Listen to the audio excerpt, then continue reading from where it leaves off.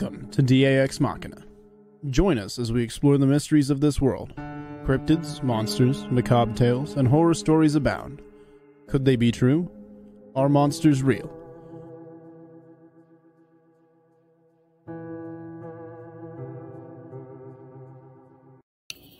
Good evening, folks, and thank you for joining us on another edition of DAX Machina. Joining me tonight is my brothers from other mothers, Anthony Pitbull Canatella and Kerry Pocket Doc Davis. Doc, how the hell are you, brother? Quiet, I am rolling. And if you guys remember here a couple of months back, we had Robby on the show. Robby Raines is a law enforcement officer from South Carolina. Love his South Carolina drawl. He's got a great accent, and he's just started a brand new podcast. And I think you guys are really going to enjoy this podcast. It's called What's Really Out There. And he's got the first episode up. He had actually sent me the episode before they even aired it. And I got to preview it. And it is a really good episode. And they are going to be breaking some serious ground. And he's also going to be bringing us some of his own encounters with the big guy of the big guy of the woods. So guys, give him a warm welcome. Robby Raines, brother, thank you for joining us, and welcome to the show. Thank you for having me back on, DA. Always a pleasure. Hey, anytime, always man. Fun. Anthony, Doc. Yes, sir. For those of you that weren't part of the conversation we were having just before we went on air, you get a couple old cops together and we start swapping stories, and some of them ain't fit for being aired in a public forum. So, but you know, sometimes you guys catch us in public, you might hear some of these stories. Oh. So tell us a little bit about what made you decide to do this podcast, and you know what your plans for the future are with it. Well, I guess really what made me decide I wanted to do it, you know, a lot of credit goes to you, DA, whether I told you or whether you know it or not, having me on your show and being able to talk about it with you and Anthony that time we had, I don't want to use the word liberating. I hate that word, but it felt good to be able to talk with you two and, get that out and talk to people who are like-minded and have that conversation where, we talked about it on, the people cutting side eyes at you and whatever, this guy's crazy. Right. And, I think you heard the line at the end of the podcast when Lance and I were talking, being crazy by yourself is not fun. Being crazy with people, kind of acceptable. It's always good to find people with the same level of craziness. Exactly. So it was just one of those things where I was like, this could be something that would be fun to have, because, I listened to Cam's show on YouTube and on iHeartRadio, What If It's True? And I, was just binge listening, riding around the road, listening to these podcasts. And I was like, man, that would be fun to just be able to talk about this stuff. Not for a living, obviously, but just to be able to talk about it. Yeah. So I started thinking about it. Still wasn't really sure about where I was going with it. And I helped my dad do CWP classes. I think I told you about that before, DA. Mm-hmm. And my buddy Lance also helps out. And, we're good friends. And I just kind of bounced an idea off of him about it. And he's like, man, I'm interested in that stuff too. I said, you are? Tim Allen moment. So, yeah, I love that show. Gotta love Tim Allen. But we started talking. I said, well, what do you think about doing this? And he's like, well, I'll be honest with you, man. He said, I'm kind of nervous. I'm kind of scared to death about doing stuff like that. I said, don't worry, I am too. I told him how I felt before I came on the other time with you and Anthony, and y'all were just like, just talk, just act like normal, just like we're sitting here having a conversation. And that's what I told him. And that's how we decided to go about the show. Was just, and I told you that you gave us that advice, and we had already kind of started heading in that direction. It's just two guys sitting around talking, kind of pulling the cruisers up beside each other. Windowing up. Yeah. So, done that many, many times. Yep. Me too. And it worked to just kind of, and we were sitting there talking. We were at his house and his little shop out behind his house. And we were talking about it before we put the camera, or before we put the recorder on. And he said, man, you need to just hit record and let's just talk. And I said, all right, let's do it. So we were both nervous, but we just we'd already done a few little sound tests on it, so we hit record and just started talking. And I think it turned out fairly well. So, yeah, you don't realize it. You just get so used to talking and you forget about it. It just flows. Yeah, because we were like, oh, we'll try to maybe fill up 15, 20 minutes. Before we knew it, 40 minutes was almost up, and we were almost out of time. We're like, those are the best conversations when you just kind of lose yourself in the conversation. Yeah, we do it here on the show. We've gone 3 hours one night. Well, we were about 3 hours that night I was on, I think. Yeah. I mean, we've done it. Like, you look up and you're like, whoa, it's 3 hours. We didn't even realize it. I mean, you get going, you don't even feel like you're on. It's like when we're on here now. I mean, I know we're live, but to me, it's just we're just bullshitting. That's all we're doing. We're talking. And the cops know how to do that pretty well. So yeah. Just ask my wife. You get any two of us together, me and any number of my buddies together, we will talk for 4 solid hours and never let up. Yep, cops, firemen, EMS, we all have the worst sense of humor, the darkest. Oh yeah. Yeah. You ever cleared out a restaurant late at night because you were swapping stories over dinner? Mm-hmm. And people who are not in these professions have no clue. They look at you like, what is wrong with you? What are you laughing at? That's not funny. Yes, it is. They think you're nuts half the time. You either laugh or you go insane. So we choose to laugh. That's it. Gallows humor, I suppose. But speaking of cop stories, now I don't want to bust you out on the air here, but you guys have got to listen to this podcast. I just posted the link in it, but you mentioned something in that podcast that I kind of fixated on, and I couldn't wait to put you on the spot about it. Go ahead. You said you worked a call one time where the driver reported the wreck was caused because a Bigfoot ran across the road. No, we were talking about bears. Oh, bears. I misunderstood. I thought you said it was a Bigfoot. I was like, oh, this is going to be a good one. It's just a bear. Now I'm just disappointed as hell. I guess I wasn't paying as much attention. We were talking about that. That was the point or the part where I'd asked Lance if he'd ever seen a bear skeleton in the woods, and he was like, no, never.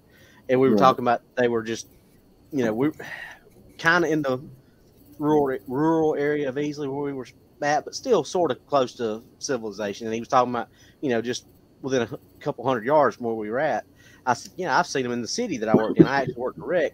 A bear come running across the road, and a Mustang come up the road and plowed into the bear. Mustang ended up going on a tow truck. Bear ended up walking off down in the woods and going on about its Okay, business. I completely misunderstood that. My apologies. That would have been a good call, though. Yes, it would have been an awesome call.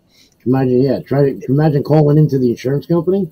Yeah, I swerved to avoid a Bigfoot. Okay, how drunk were you? Yeah. Your insurance is now canceled because you're an idiot. Yeah. Even SR22 is not going to cover that one. Sorry. No. There's no Bigfoot coverage. Encrypted collateral insurance. Yeah. We here at Cryptid Collateral will believe you. That's not a bad idea. That really isn't. Dogman tear the porch off your house. Bigfoot crash your car. Give us a call. Yeah. We'll cover you. 1-888 Bigfoot. Yeah. Oh boy. But yeah, getting back to the podcast, it's like I said, coming on your show kind of helped me, I guess, break that ice. Of hey, I could probably do this.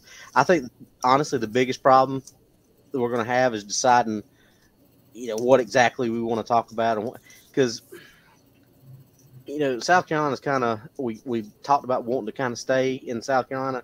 Well, there's not really a whole lot other than Bigfoot sightings in South Carolina. I mean, you got the Lizard Man down Lee County, but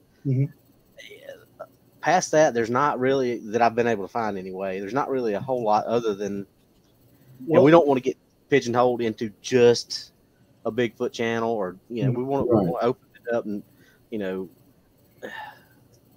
go. Lance is a cop too, correct? Do what? Lance is a cop too, correct? No. Okay, the way you guys talked, I kind of thought you guys were both uniforms. Well, I mean, he been friends with me and my dad for so long, and he helps out with it. Plus, Lance is like that buddy you talked about. I think he was born with a pistol in his hand. he's the best non-law enforcement shot I've ever seen in my life. He eats, sleeps, and breathes.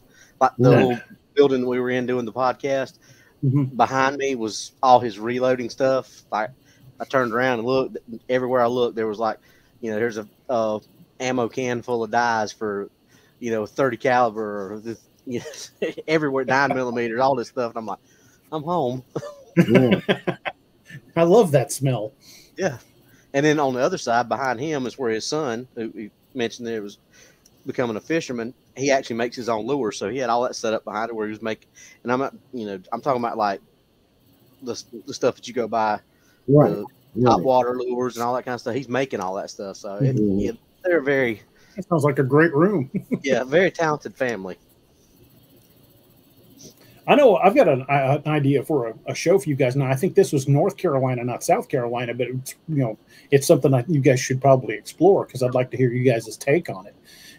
What was it, a few years back when that little kid went missing, and he said he was kept by a bear. Oh, what we talked about last time I was on. Mm-hmm.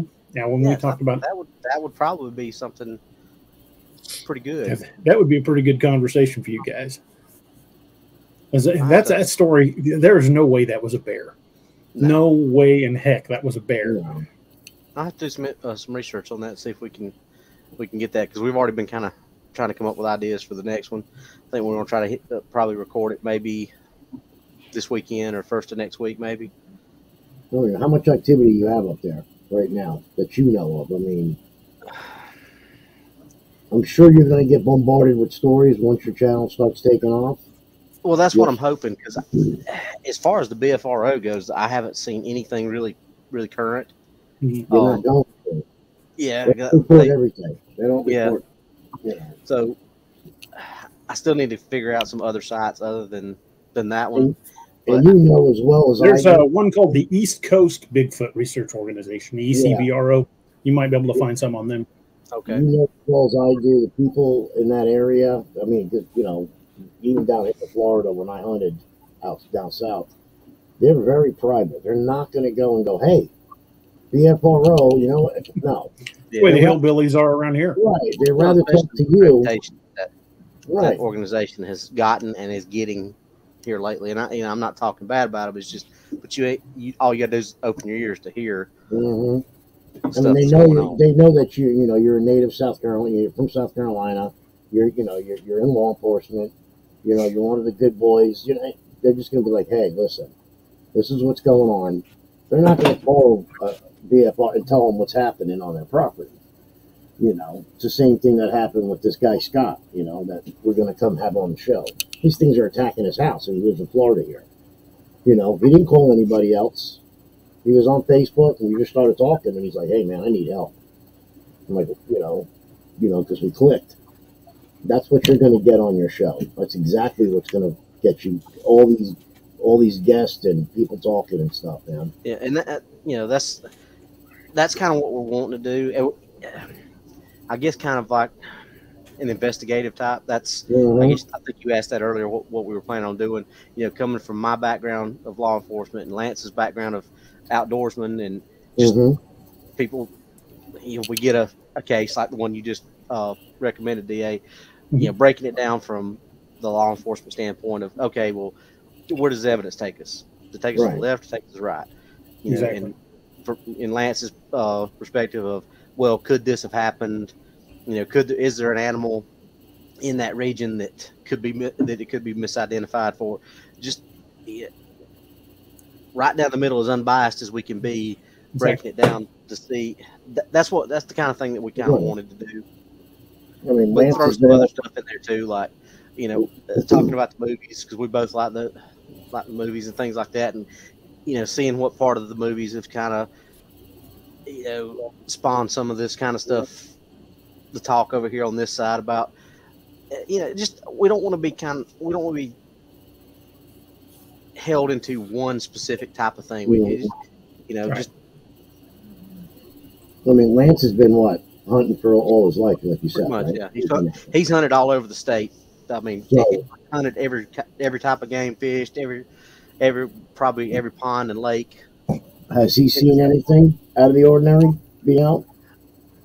he himself has not seen anything, but he hasn't told me yet. But he said he has some encounters, and he said his encounters are different. And he said we're going to get into them on one show. So I'm intrigued. I don't know what it is, but he's told me some stories of some other people that are friends of his.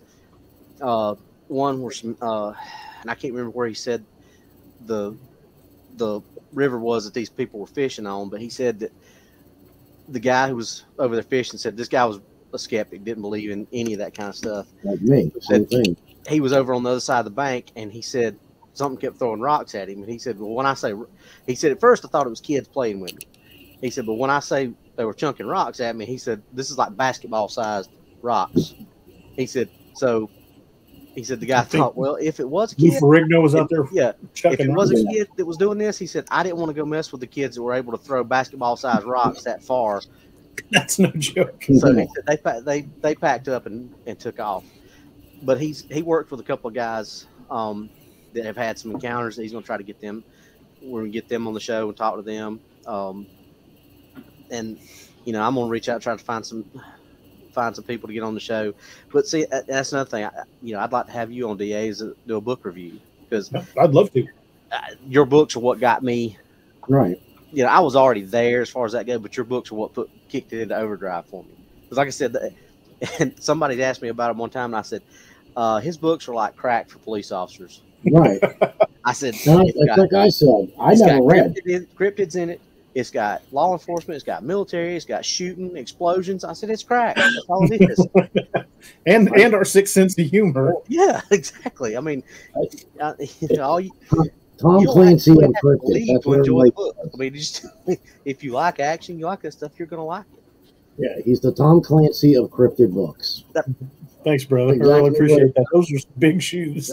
Yeah, but when you do the same book, like you get into your books, like we talked about, man, you got the same plot line going with some of his stuff when he does his research. I mean, it's just, and then you add the cryptids into it, and that's what draws the people in on top of it. Mm-hmm. So it's like I said, I hated it. And he's like, hey, I got this book, and blah, Wild Hunt, T. Moden, blah, blah, blah. I'm like, yeah, okay. And I got into it. I was like, holy shit, this is crazy. This was a good book. And then I got more and more into it. And, now it's just, it's like a cult following. There's like, and another one, and, Cult of DA. Yeah. Everybody blows up his page. When's the next book coming out? It's so, it is what it is, man. I still say Tom Clancy of Cryptid. Sorry, but I was aggravating my son the other day, and he was talking about something. It's about somebody's followers were called something, and I said, kind of like Insane Clown Posse. They call them Juggalos. He's like, yeah. I said, what are we gonna call mine? Duggalos? He's like, Dad, that's terrible. Juggalos. Oh God, that's awesome. That's funny. He's like, you're an idiot, Dad. That band is still around. I think so. I don't know. Yes, they are. Bunch of morons. I'm sorry if I offend anybody. Sorry, they're just morons. I'm sorry. So, I think they're still trying their hand in pro wrestling. oh, that's right. They were on. Yeah, that's right. I remember now. Yeah. Yeah. Last I heard, they actually have their own promotion.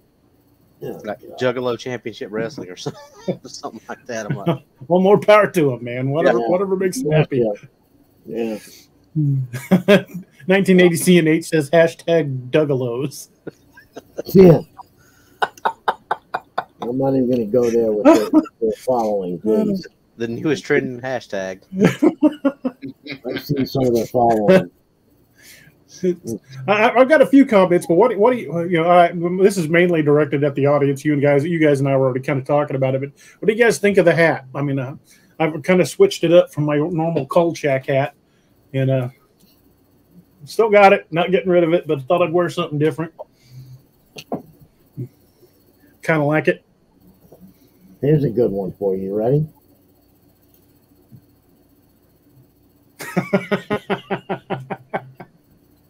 I like that I'll one. buy that. Yeah, I can see that. I get that one. Thanks. Oh, that was a good one. That's funny. Now, when Robbie, when you were on before, you talked about having a sighting when you were a kid, Right. and you've been kind of a believer ever since. But the funny thing I find about that is you still live within 100 yards of where that sighting was at. Yeah, roughly, pretty close. That is, you want to for the people that probably joined the show since that show aired, you want to give us a little recap of that? Tell us a little bit about that sighting. Back in the early '80s, I think 81, 82, somewhere. Sorry. About 100 yards from where I'm at right now. My great grandparents used to own probably about 180 something acres here at one point. At that point, it was probably down to like 70-ish, somewhere around there. Right now, there's trailers, houses, all this kind of stuff built on there. But back then, it was nothing but woods, a pond, little farm pond behind my great grandparents' house, and a lot of swampy area. Long story short, it was during the summer. Grandparents, great grandparents, and my mom were sitting out on the front porch. Had one of them old yellow light bulbs that people used to sit on the front porch and just sit and talk with those old yellow light bulbs. I was inside the house, old farmhouse that basically was a big rectangle with a few rooms built into the main big part of the room. So I was in the back side of the house where the den and the back bedroom and the kitchen all connected in one big long line. So from where I was sitting was about 12 foot from the start of the kitchen to the end of the house, which, back then, like I stated before, they didn't come in and level out a place. They just used blocks and things like that and built the house. Like, if you had some ground here and the rest of it was down here, they built the house to level it to instead of leveling the land. Yeah. So the back side of the house where the porch was a lot higher off the ground than the front or the other side of the house. So it is old concrete block steps that you could buy one big solid piece. And so from the ground to the top of that old storm door was probably, I would say, 12 and a half feet, give or take. So to the very top of that door were the front, where you could see where the glass, say probably 11 feet, somewhere out there. So I'm watching TVs later at night after 9 o'clock because it already got dark outside. Whatever I was watching was over. I got up, turned the TV off. Light was on in the den. No light in the kitchen. No light in the porch. And I've said this before. I don't know how many times I've said it, but I don't know what made me do it, but I decided I just looked to the right, to the kitchen. And when I looked, I could see straight through the kitchen into that porch, that little mud room, and then the screen door. As I look in the screen door, I see this face looking back in at me. Its head's up at the top of this metal frame. And I remember thinking, what am I looking at? What is that? And as I'm looking at, I look at it and I notice it's doing this.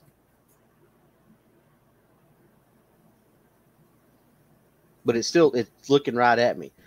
But it's swaying from side to side. And like I told you, DA, when I read the first book of the Wild Hunt series, and they were out there in the woods, and he said, got contact. And they looked and they saw it. It was standing beside the oak tree. And I read that line, and it just all came back to me. That's what they do. You're not the only one that said that with their accounts. It's numerous people say that. And numerous. That brought, because it was always there. It's not anything that I've repressed or anything that I'm like, it terrified me, don't get me wrong, especially back then. Now it doesn't. Mm-hmm. But it's nothing that I repressed but just reading that line brought it back to my mind's eye, and I could see that thing standing in the door doing that again. Like, long, dark color hair. I don't know, because it was dark outside, so I don't know if it was dark brown or black. I don't know. It was just dark colored, long hair. No hair on the face. Nose kind of sunk in. Eyes sunk in. I don't remember if there was any eye shine or not. And obviously with the light on where I was at, it light up overhead probably wasn't strong enough to make eye shine anyway. But I could still see that it was, or make out it was a face. And like, if I'd kind of moved to the side to see, like, is this a reflection I'm looking at? What is it? But if I'd move this way, it'd move the opposite way. Right. And it was constantly just doing this, and like I said before, it felt like this was like 5 to 10 minutes going on, but it was probably, 30, 15 seconds at the most, let's say. And as soon as it snapped in my head that's not a reflection, that's not a trick of the lights, that's something standing out there looking at me. That is some kind of animal. I don't know in my head if I thought Bigfoot or if I just, the age I was, I thought monster. So out on the porch I went, screaming to my mom. My stepdad was a deputy sheriff on the road at that time. Back then, no cell phones, no pagers, no nothing like that. Right. So I'm out there screaming, hey, you need to call dad, call dad, call dad, call dad. He's like, so I need to work. What's wrong? What's going on? I said, there's a monster out back. I said, if you can't get daddy, call Uncle Brian. My uncle was 6'5", probably 350, 400 pounds, somewhere around there. Not a small guy. And so they finally got him, called him to come down there. He came down, and he went out to stand on the back porch on the steps to show me that it was just my imagination. And where his head was a good 2 foot under what I said, no, it was up there. You're right there. It was up there. And he was standing on the top step. Jesus. So this thing had to be at least 10 feet, 9.5, 10 feet, maybe more. It's a big rascal. Ground was real hard packed, though. Hadn't been raining for a while, so that I know of, I was never told that they found any footprint. But I think we talked about that earlier. They did go out in the swamp looking for bear or claw marks. That they heard there was a bear out in the swamp that was clawing up a tree. Thinking about it now, knowing the things I know and what we talked about last time, I think they probably, believed a little bit more than they let on to me that they did. What makes me wonder if they might have had sightings of their own and just didn't want to scare you. Maybe so. Because you mentioned that your grandfather would always bring the cattle from the one pasture up closer to the house at night. Yeah. Well, I say that was the thing about Pa. He was old school. I mean, when I was a kid, at this time of when this happened, he was already in his 80s. Mm-hmm. And so you can do the math. He died when I was a junior in high school, I think. So he was pushing 100 when he died. So he was old school. So he would have, if anybody out there at that time that would have believed me, it would probably been him. Yeah. So if I had to guess, I would be, especially considering the way you said they reacted, I would be willing to bet they knew something was there. They just, from growing up, back in the days, they didn't know what to call it. They just, a lot of people just refer to it as a wild man or wood booger, that kind of thing. Because nobody had heard the term Bigfoot until the late 60s. Yeah. And they very well could. I never thought about it that way until you said that, because it's just not something. Because like I told you, my stepdad, he believes now. He believes that I saw something. He number one, the law enforcement standpoint from him is my story's never changed in 30 something years. So I guess I was 7-ish. If I was 7 or 8, I guess it's been 40 something years now. Telling my age, but We're both never changed. I mean, he's like, your story is not going to stay the same if you're lying about it. Right. There's going to be major change. You know this, DA. There's going to be major changes throughout. I may embellish one part a little bit more this time than I did the last time because something else come to my brain that just. But as far as the actual story itself, nothing has changed. Right. You find like some people when they're being deceptive, they'll say there was one, and then 5 years, there was 3 of them, and and then there's 4. Yeah. And the story changes, but when the story stays fundamentally the same, other than remembering additional details, details that don't change the story, they just add to the description. That's a whole different ball of wax than say somebody that was an eyewitness to an event that claims to be an eyewitness to an event that can't keep the details straight. Well, and that I don't know that I remembered distinctly here recently about the swaying until I read that line in your book. And I got that behavior from a lot of accounts people have talked about over the years. I talked to my other uncle, which he's not much younger than or not much older than I am. He's my stepdad's youngest brother. So we grew up more like brothers, cousins, than uncle and nephew, because we were a lot closer in age. And when I was telling him about the first time that I was coming on, and I told him what I told you about the line in the book, he said, I remember you telling me that.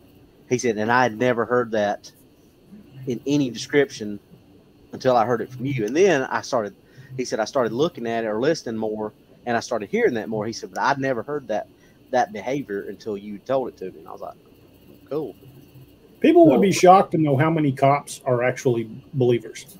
Either they've been to a call where something they couldn't explain, they've either seen it themselves, or they've looked at these stories like I've done over the last 25 years, 30 years, and saw how there are consistencies in these stories that indicate behavior.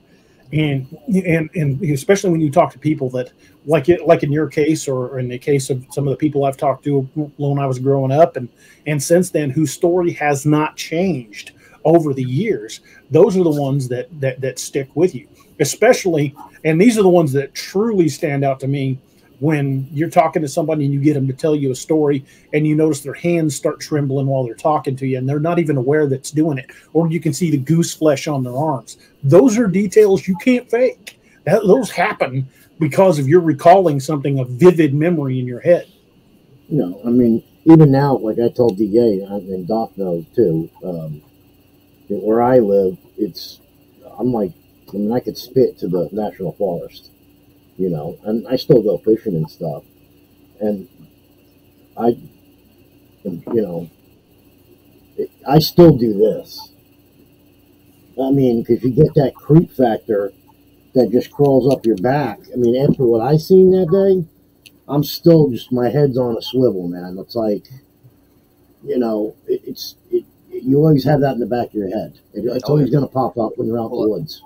When I was up in the woods in North Carolina for that tracking class, I told you about it. There was times out there I was just like, yeah, this ain't good. Yeah, you're like, and that's one thing I find the most interesting when you get stories from soldiers or people who people who've been in the military, not necessarily just soldiers because that connotates army, but anybody that's been in uniform that has a story, or somebody that's been in law enforcement that's had a story, because these are people that tend to be hyper vigilant. And it drives my wife crazy. Doc can tell you, Robby, you can tell you, Anthony, he's experienced it too. It's that same part of you that won't let you sit with your back to a door when you go to a restaurant, even years later. It's that part of you that you walk into a room and you're immediately plotting escape patterns, or what to do if somebody in that room pulls a gun. It's those scenarios you always running through your head that creates that condition that they refer to as hypervigilance. And I'm still guilty of it, even though I haven't been a cop for the last few years. Well, you pick up on everything around you. We talked about that. I walk into a convenience store and it's like boom, boom, boom, boom, boom, boom, boom. I got everybody plotted out already. And I'm quiet, just walk in, check everything out, look around, get my cigarettes, do what I got to do. Me and DA have talked about it. You don't lose it. People might think you're a little bit off when, Hey, real quick, I just Lance just sent me a text. He's listening, so. Oh, if he wants to jump in, I'll send him a link. I don't know if he's because he was at a birthday party or something like that. Oh, okay, no problem. He can, but he wanted us to know that he's listening. So awesome. He's here in spirit, at least. Okay, I got a good question for you. You ready? You've been in law enforcement. How long have you been in law enforcement now? I'm 25 and a half-ish years, 26 years, somewhere like that. In your 20-something years in law enforcement, in your area that you patrol, or the area, whatever county you're in, which we're not going to give up, how many missing people come up missing out in the woods in your area? In the cities that I've worked in, obviously none. I mean, but in the county, I'm sure that Right. probably I don't have, but we had a elderly gentleman not more than a couple weeks ago who had dementia that wandered off. Ended up finding him, of course, Right. him wandering off. But we have stuff like that all the time. People go up to Right.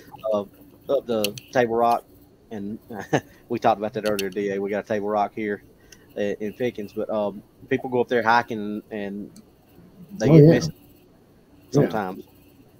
And I know you guys have even North Carolina, they have cave systems just like you guys. I mean, it just goes right up the Blue Ridge. So I know you guys have them too. And even when we had the cabin in North Carolina, my dad, when they were up there, I'm like, what's going on? Oh, they're looking for 2 kids. I'm like, up here in the middle of, we were in the middle of nowhere in the Blue Ridge Mountain. We were in Bakersville. I mean, we were way up. And yeah, I mean, it would be like clockwork. Every time I went up there, somebody was missing. I'm like, damn. I'm like, you're born and raised up there. You'd think you got more knowledge of the place. But that's why I was asking you. I didn't know how many cases in your area that. Like I said, I'm sure the county probably has some that I probably just don't know. Not working at the county, but I'm sure that's something that I could probably look into and find out fairly easy. One thing I wanted to kind of pick your brain on, and I know I've mentioned how, from my perspective, how it worked, but I know there's just kind of going into this cold. I want to see if your gut reaction is the same as mine. What is your take on the missing 411 cases when the dogs won't track? Like you wrote in the book, the Lakeview Man, that what was it, Legend of Boggy Creek? The first time I saw something like that, and I look at it this way: a dog has way more senses and abilities and things that we have no way of understanding. So, as a former canine handler, if my dog does not want to go in there and is acting like that, and he's never acted like that before, I'm gonna listen to my dog, because as a canine handler, that's something that is beat into your head from the time you start. Is trust your dog, trust your dog, trust your dog. Don't try to second guess your dog. Don't look at your dog and say, "Oh, well, trust your dog." And it takes a while to get that through. And obviously, that's when you're watching him work for narcotic odor or anything like that. But it plays through for everything. Trust your dog. So if you run in a track and that dog starts acting funny and acting like, dogs are predators. They understand the food chain, however you want to look at it. They understand if there's something in there that's higher on the food chain than them, and they don't want to go in there. So you, as a handler, knowing that behavior, I'm not going somewhere like that unless I got the big girl with me, and you know what I'm talking about. Yeah, I got you there, and it's something I pointed out before on the show, that I was never a dog handler. I'm not. I want to make that clear. I was never a dog handler, but I've worked with guys who were. And those dogs that are trained to track, to chase down suspects, or to look for missing people, those dogs live for the track. That's what they do. And when they refuse to track something, that's a problem. It means there's something nasty out there. Yeah, I firmly believe in trusting your dog, and if I'm not gonna say that I wouldn't go on somehow or another, because that would be my job, but I'm going to pay attention to what that dog's telling me. So, yes, I totally agree with you on that. I just wanted to pick your brain on that. I mean, we're separate parts of the country, similar life experiences. Both of us spent a lot of most of our adult life in law enforcement in one capacity or another. I just wanted to know how you felt about the tracking dogs.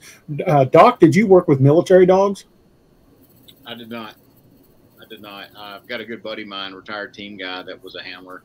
And, he basically what Robby said, same thing, listen to your dog, because they're trained to hit on explosives, things like that.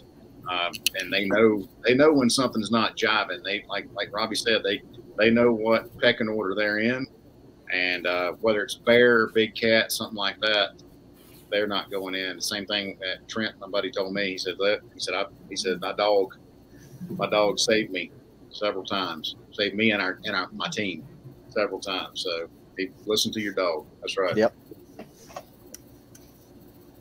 We've I live in town now. I used to grew up in the country, but we've had a couple of times in the last 6 months where I'm a night owl. I stay up late riding. I would go to let my little idiot dog Harley out, and there are nights when he will not leave the light of the back porch.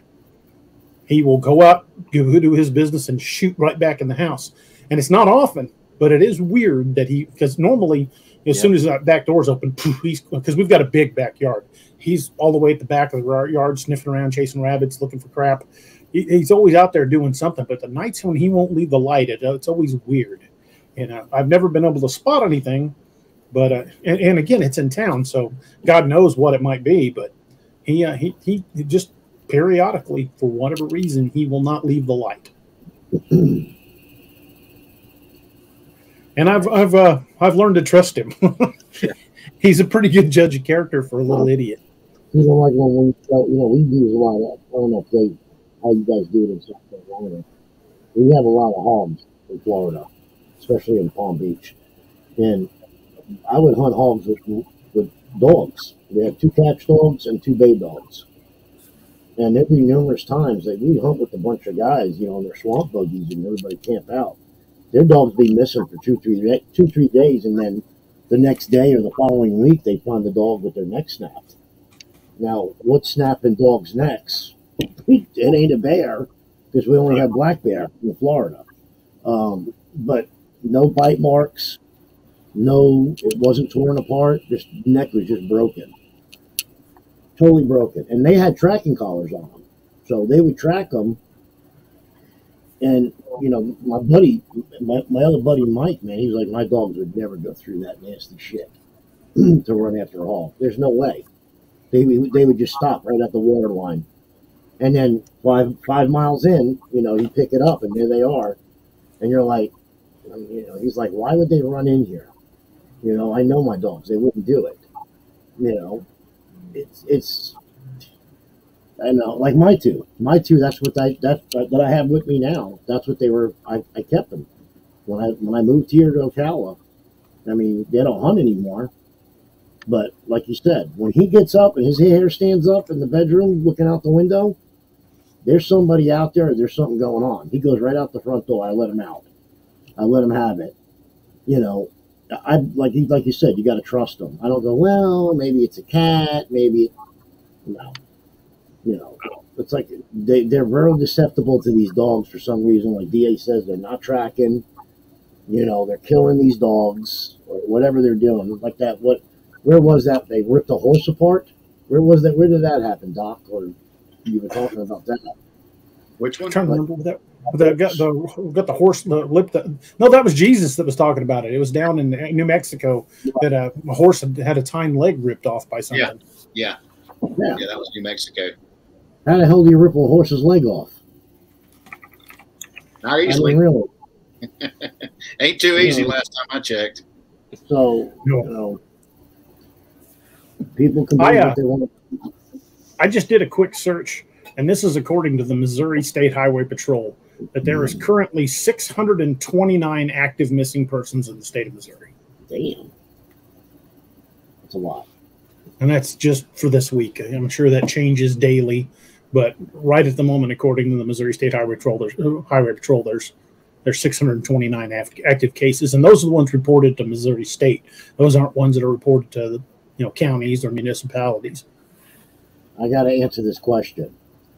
Yes, there are. There have been accounts of grizzly bears in Mexico. They're called silverback grizzlies. They're called Mexican grizzlies by these ranchers. Me and DA were talking. I think we were talking about it, DA. Yeah. Mm-hmm. Well, their grizzlies been seen in Colorado, so that Colorado borders on New Mexico. So there are accounts by these ranchers that they're killing their livestock and stuff. They were supposed to be extinct. The last bear was supposed to be shot in 1962 or 68, But there's accounts of these ranchers saying that they're still out there.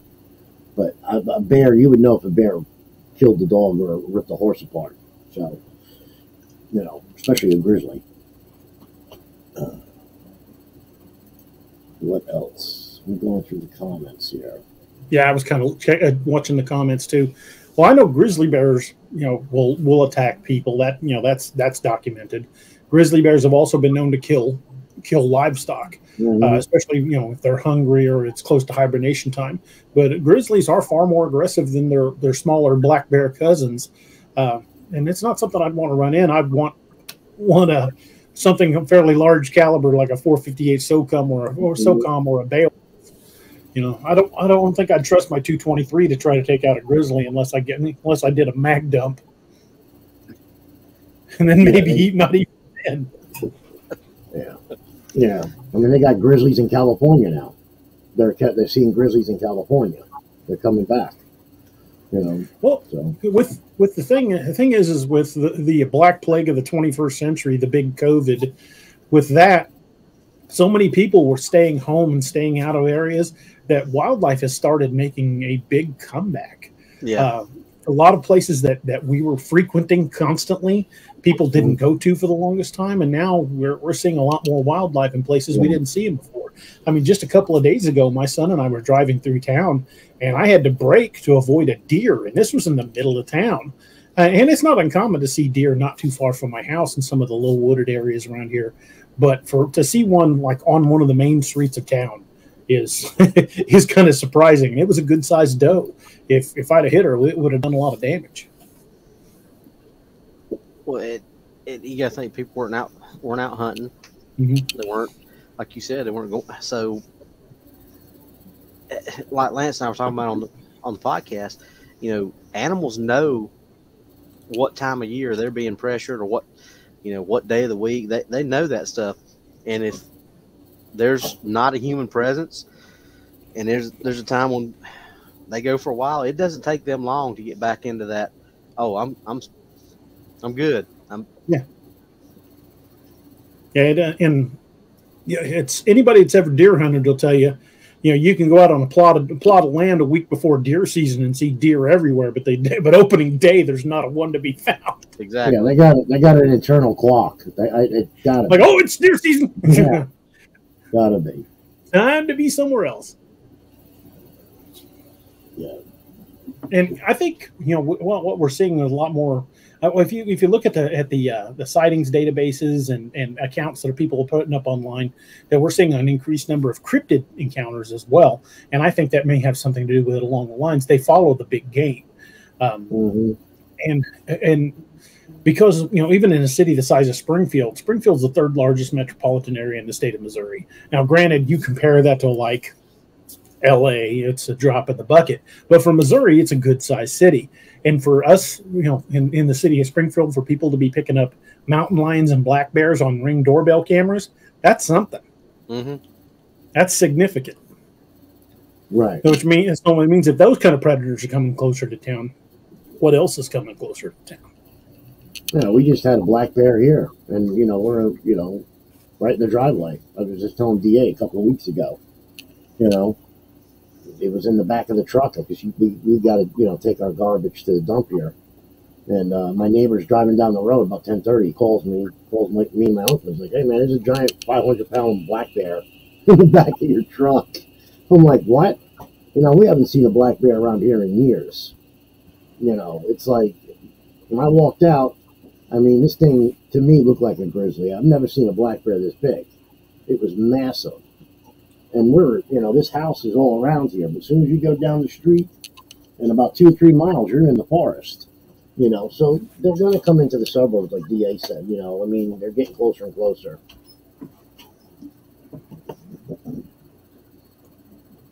There you go, right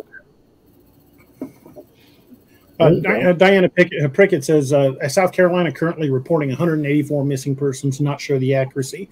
And Missouri was reporting over 629. Well, here's the thing about that. Yeah, 99% of them are probably, some sort of crime involved. It could be, they could have been abducted, human trafficked, as bad as that is to say it's true. No. They, could have been, a gang violence. They killed them and dumped the body somewhere.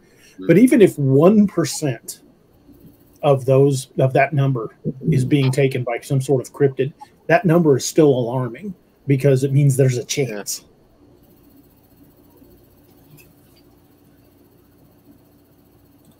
John Doe says, as has been stated by DI and other shows, reported missing people numbers only cover reported missing people. Yeah, you've got fringe society people like homeless people or people that live away from everybody that don't come to town very often. If somebody like that goes missing, if it's in the case of a homeless person, it may not even go reported at all. Yeah, it's. I mean, one thing I noticed here in Missouri is there's a big reservoir that they use for the drinking water for most of the city of Springfield. It's called Fellows Lake. It's owned by the local utility corporation. And years ago, when I worked uniform security, I used to patrol that lake at night. When I patrolled that, this would have been 2002, 2003, somewhere around in there. When I patrolled that, just down from the lake in this big stand of trees was a large homeless camp. It was there for years. County knew about it. Even when as a cop, we knew about it. And it wasn't like they were hurting anybody. They were away from town. There weren't a lot of houses out there. So this camp had been there for years. Wife and I went out driving out by Fellows Lake about a month ago. That camp's gone completely. Not a trace of it. It's the same thing out here in the woods. Yeah, it makes me wonder what made them move, because I don't think anything with county policy changed. I don't think Greene County has been going out there trying to run anybody off. And it was not a small camp, probably 70, 80 people. So for that camp to just vanish completely, I mean, even all sign of it was gone. Hey, DA, yeah. Lance wants your opinion on government, especially local government, DNR, sheriffs, etc., taking an active role in covering up or concealing the existence of some of these creatures from the public.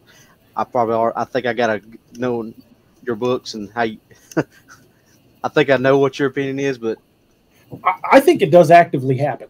But it doesn't happen at Robby and my level. Sergeant and below doesn't happen.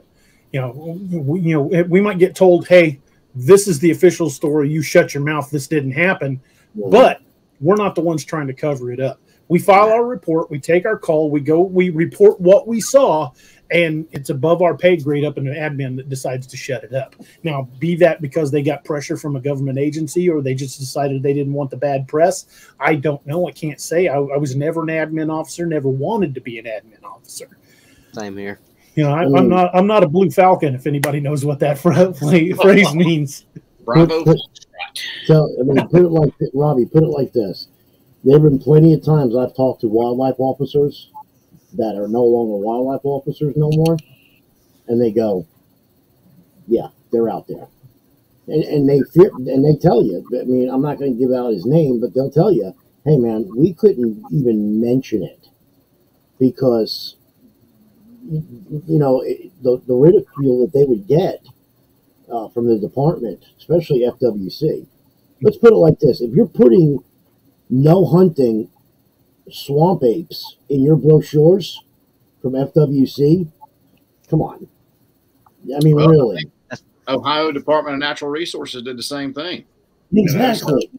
And that brought out, that kind of plays into this question from Ricky Sanders. Why are so many people so easily dismissive of cryptids, but especially relatively plausible ones with decent evidence like Sasquatch and cryptid hominids, etc.? Why? I don't know. Maybe it's because it's too much of a paradigm shift. They don't want to believe that the monster stories they heard when they were kids might be real. Or maybe it's just you're preconditioned in this society to not believe anything that they might consider fringe science. I can't say with any degree of certainty why people are so dismissive of it, but I can tell you, and Anthony can tell you, people that don't believe that have a sighting, it's like a paradigm shift. You can almost hear the pop and see the smoke come out of their ears. Yeah, and that was me. They then become the staunchest advocates to get people to understand what's going on and that this is out there. I mean, myself, did I have an encounter? I don't know what it was back in, when I was in high school in Mississippi, but You know, I never have had anything like Anthony's had for sure, you know, or like Robby had for sure. But I guarantee you, if folks had those encounters, they'd be a lot less dismissive and Right. include that into their train of thought. Cowboys 5 Ring says there are areas up in Humboldt County here in Northern Cali I will never visit. Too many missing people. It's like I said before. If the government came forward and said these things do exist, look what would happen to the lumber industry, the national parks, camping, everything.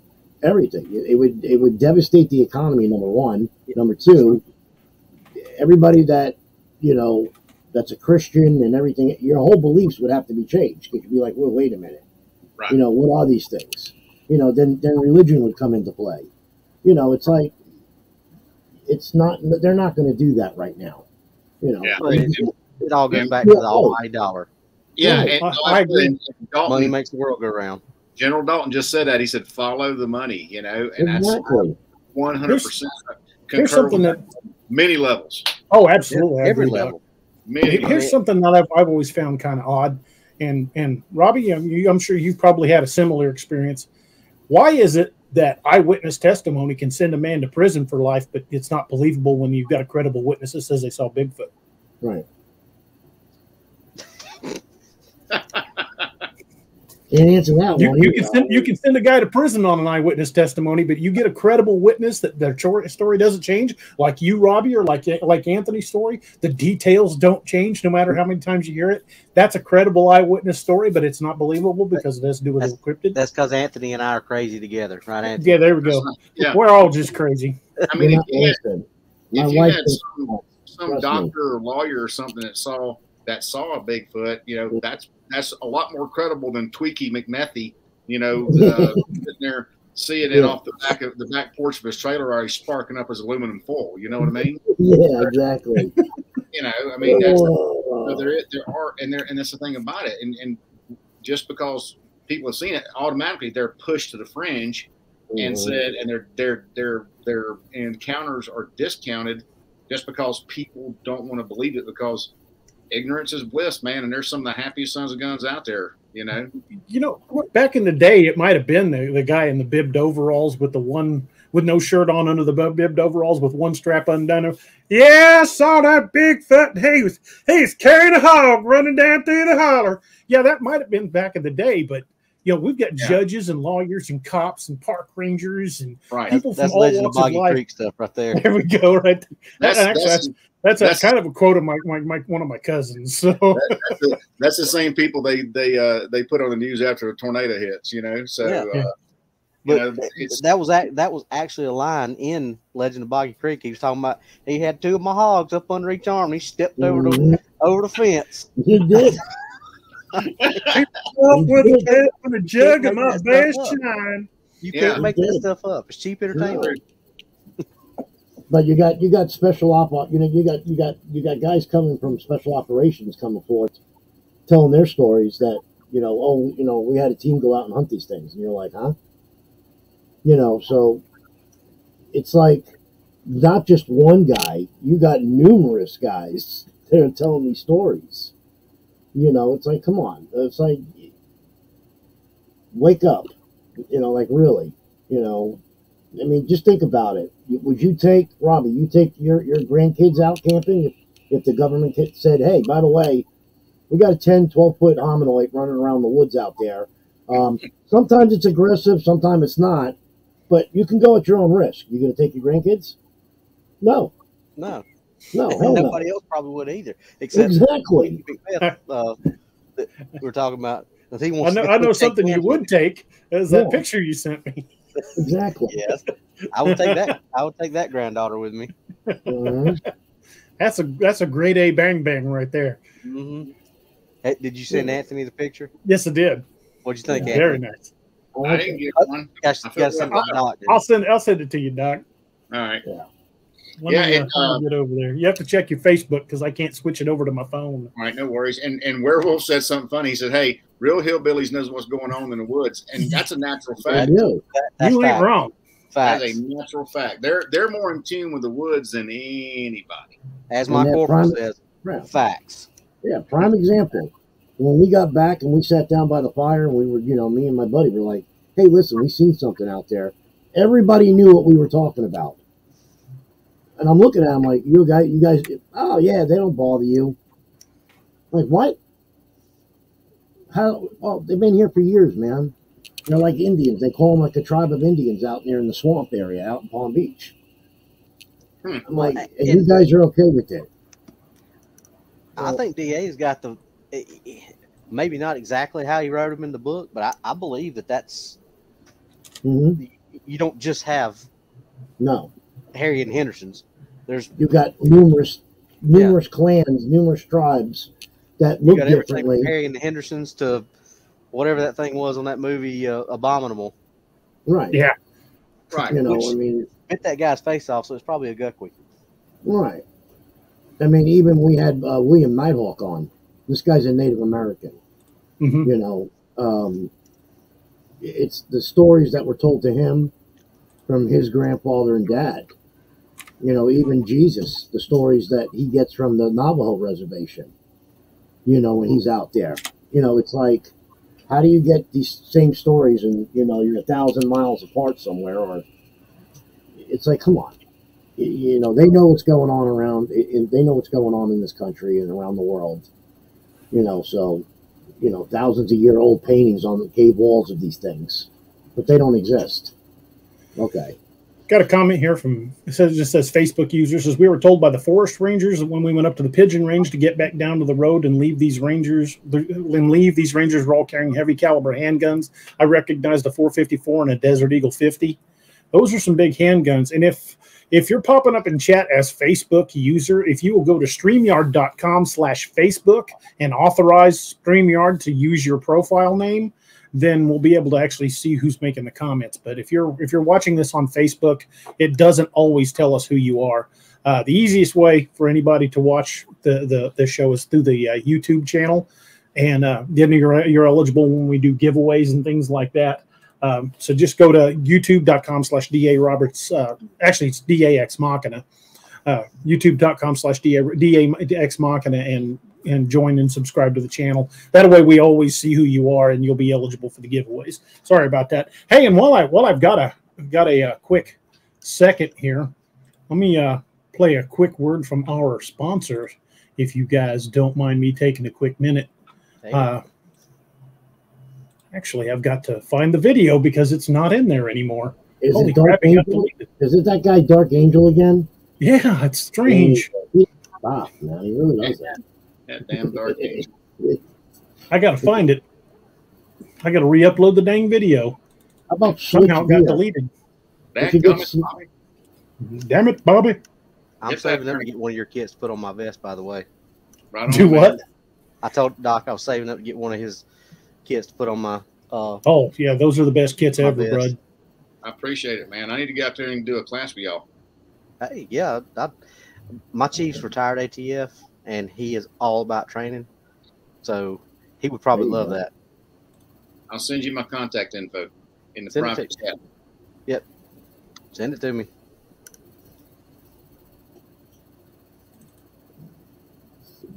We got awful quiet here all of a sudden. Yeah, he's looking for your ad there. I think. That's what Yeah, it somehow got deleted off the channel. Is it Oh. really? No. It's all good. Wait a minute. Are you? This is Kerry Pocket Doc Davis from Dark Angel Medical, and you are listening to DAX Machina with DA Roberts.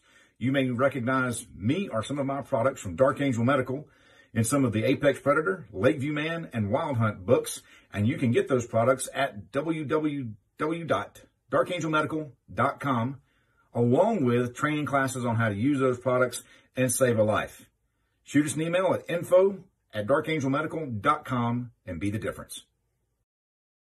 And if you want to get a Dark Angel medical kit for be it cryptid hunting, actual hunting, going to the range, camping, fishing, whatever you're doing in the outdoors, when you're away from basic 911 services. You can go to darkangelmedical.com and use the code Cryptid25 for 25% off your entire order. And if you're ordering one of the new spear kits, which are badass, by the way, if you order one of the new spear kits and you put into the comment section either Team Odin or Codename Wild Hunt, you'll get the Team Odin rocker with the medical patch. Yes, sir. And if you ever use one of your kits to save somebody's life or your own, just send us some documentation, and you send us back what you did not use, obviously, because that's just gross. And then we'll inspect it and make sure it's still serviceable, and repack what you used and seal it up and send it back to you free of charge. Kit for life guarantee. And I just sent a tourniquet and some hemostatic gauze and a pressure bandage back for 3 different saves that we got just in the last 2 weeks, which is pretty awesome. Somebody wants to know if it ships to Australia. Unfortunately, it does not, because of our distributor agreement with Quick Clot. Sadly, I wish it did. I mean, if you know somebody in the States and wants to order one, and wherever they ship it, that's their business. You know what I'm saying? So, but I can only ship CONUS, Continental United States. That sucks. I'm sorry. Oh, well, it is what it is. They're still damn fine kits. Thank you. Appreciate you. Yep. Hey, if it's good enough for Will Gray Eagle and Daniel Clark, it's good enough for anybody. That's right. That is correct.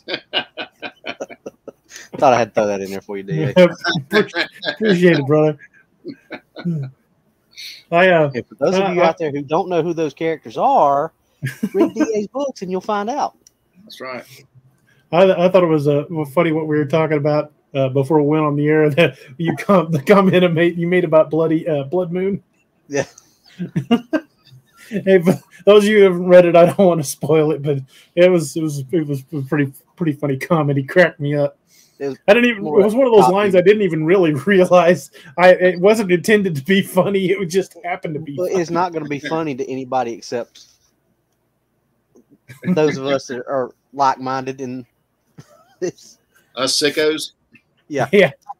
But it wasn't like a sick. But it was just one of those things. I told him it was like a Mitch Hedberg thing. It's one of those that goes over here and then comes right back and hits you in the back of the head when you're not expecting it. Yeah. I'll when I respond to your private message or your contact, I'll tell you which line I'm talking about, Doc. Okay, right on. Looking to see if I missed any questions there. Sorry about that. Okay, well. William Nighthawk says, "Does that make me a hillbilly or an Indian?" Well, I think you qualify as both, brother. I think you're a hillbilly Indian, William. There we go. Well, anyway, we'll get back to the subject at hand, which is we kind of tend to ramble off topic once in a while, but every now and then. We used to say that at the academy when we were trying to sit there and study. We'd say, "Snow is piling. We're drifting." Absolutely. Very much so. It happens all the time. But I want to kind of jump back on your podcast there. I know you've just got the one episode out, and it is a solid episode. You guys did a really good job. Thank you. I appreciate that. But I think you guys kind of have a very kind of no nonsense approach to it. But at the same time, since Lance is not firmly in the believer category, you're also kind of looking at the other side of the coin of what else could it be.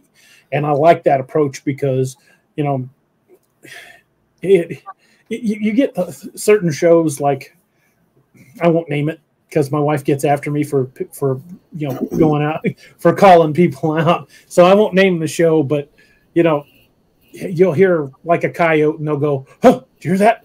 That's a coyote. That's a Bigfoot. That's a Bigfoot sounding like a coyote." No, it's probably just a coyote. Yeah. When I call them out, I'll call them out. I don't care. Yeah, I mean, you think about it, man. A lot of these folks are in their own echo chamber, and when you have someone who is not a believer, yet, or maybe never will be, it throws in a fair degree of skepticism, which leads to some good, solid critical thinking, which can lead to debunking stuff instead of just going for sensationalism, like a lot of these things go for. And I find that a lot more credible than some of this, like you said, oh my God, what is that? Oh, dude, it's a coyote. Right. Chill out. Right. You know, there was a podcast I was watching, and again, I'm not going to call anybody out by name. I'm not going to bust anybody out, but a lady called into the show, and it was, you could see when they were recording. It was broad daylight. There was daylight coming through the window behind the guy, and she was saying she was afraid she had a Bigfoot in the woods behind her house, and you could hear a bird in the background, and he's like, "You hear that? That's a Bigfoot trying to sound like a bird." Like, or it's just a bird. It's broad daylight. There's a bird outside her window. That it's, if the obvious answer is it's a bird, it's probably a bird. And that's why. Let's go with Occam's razor, man. I mean, that's just it right there. Simplest answer is usually the right D8 Lance says you need to call him Fox Mulder because he wants to believe. There we go. Does that make you Scully? I like that. Well, I don't know. My beard maybe. My hair's not long enough to be Scully. Unbelievable. That one show that's on, I think it's the Discovery, Travel Channel, is so far they've gotten a lot of good evidence. They've gotten video, night vision, of an upright thing running through you could see it in their night vision, in their thermal. Is that Expedition Bigfoot? Yes. Yeah, with Josh Gates. No. What Expedition Bigfoot's? I can't remember. It's got the two that camp out together to do the research, and another guy that's a former police officer. Yes, I've seen that one. Yeah, that was some really good evidence. Of all of the ones out there right now, that's really the only one I kind of have any credence with. There are some of the others others are just like, well, there's a particular ghost show that I always quote. And I'm not going to say the name of it. You guys are going to know exactly which one I'm talking about. I know who you're talking about. Because at some point, the main guy is going to use this phrase, just then, at that exact moment, and then the ball is going to run over the cameraman and freak out. That's going to happen every episode. It's all about, like they said, money, money, money, money, money. Well, it's like we talked about last time, the Ames team. Pure entertainment, that's great. Yeah. But some of these shows are just entertainment.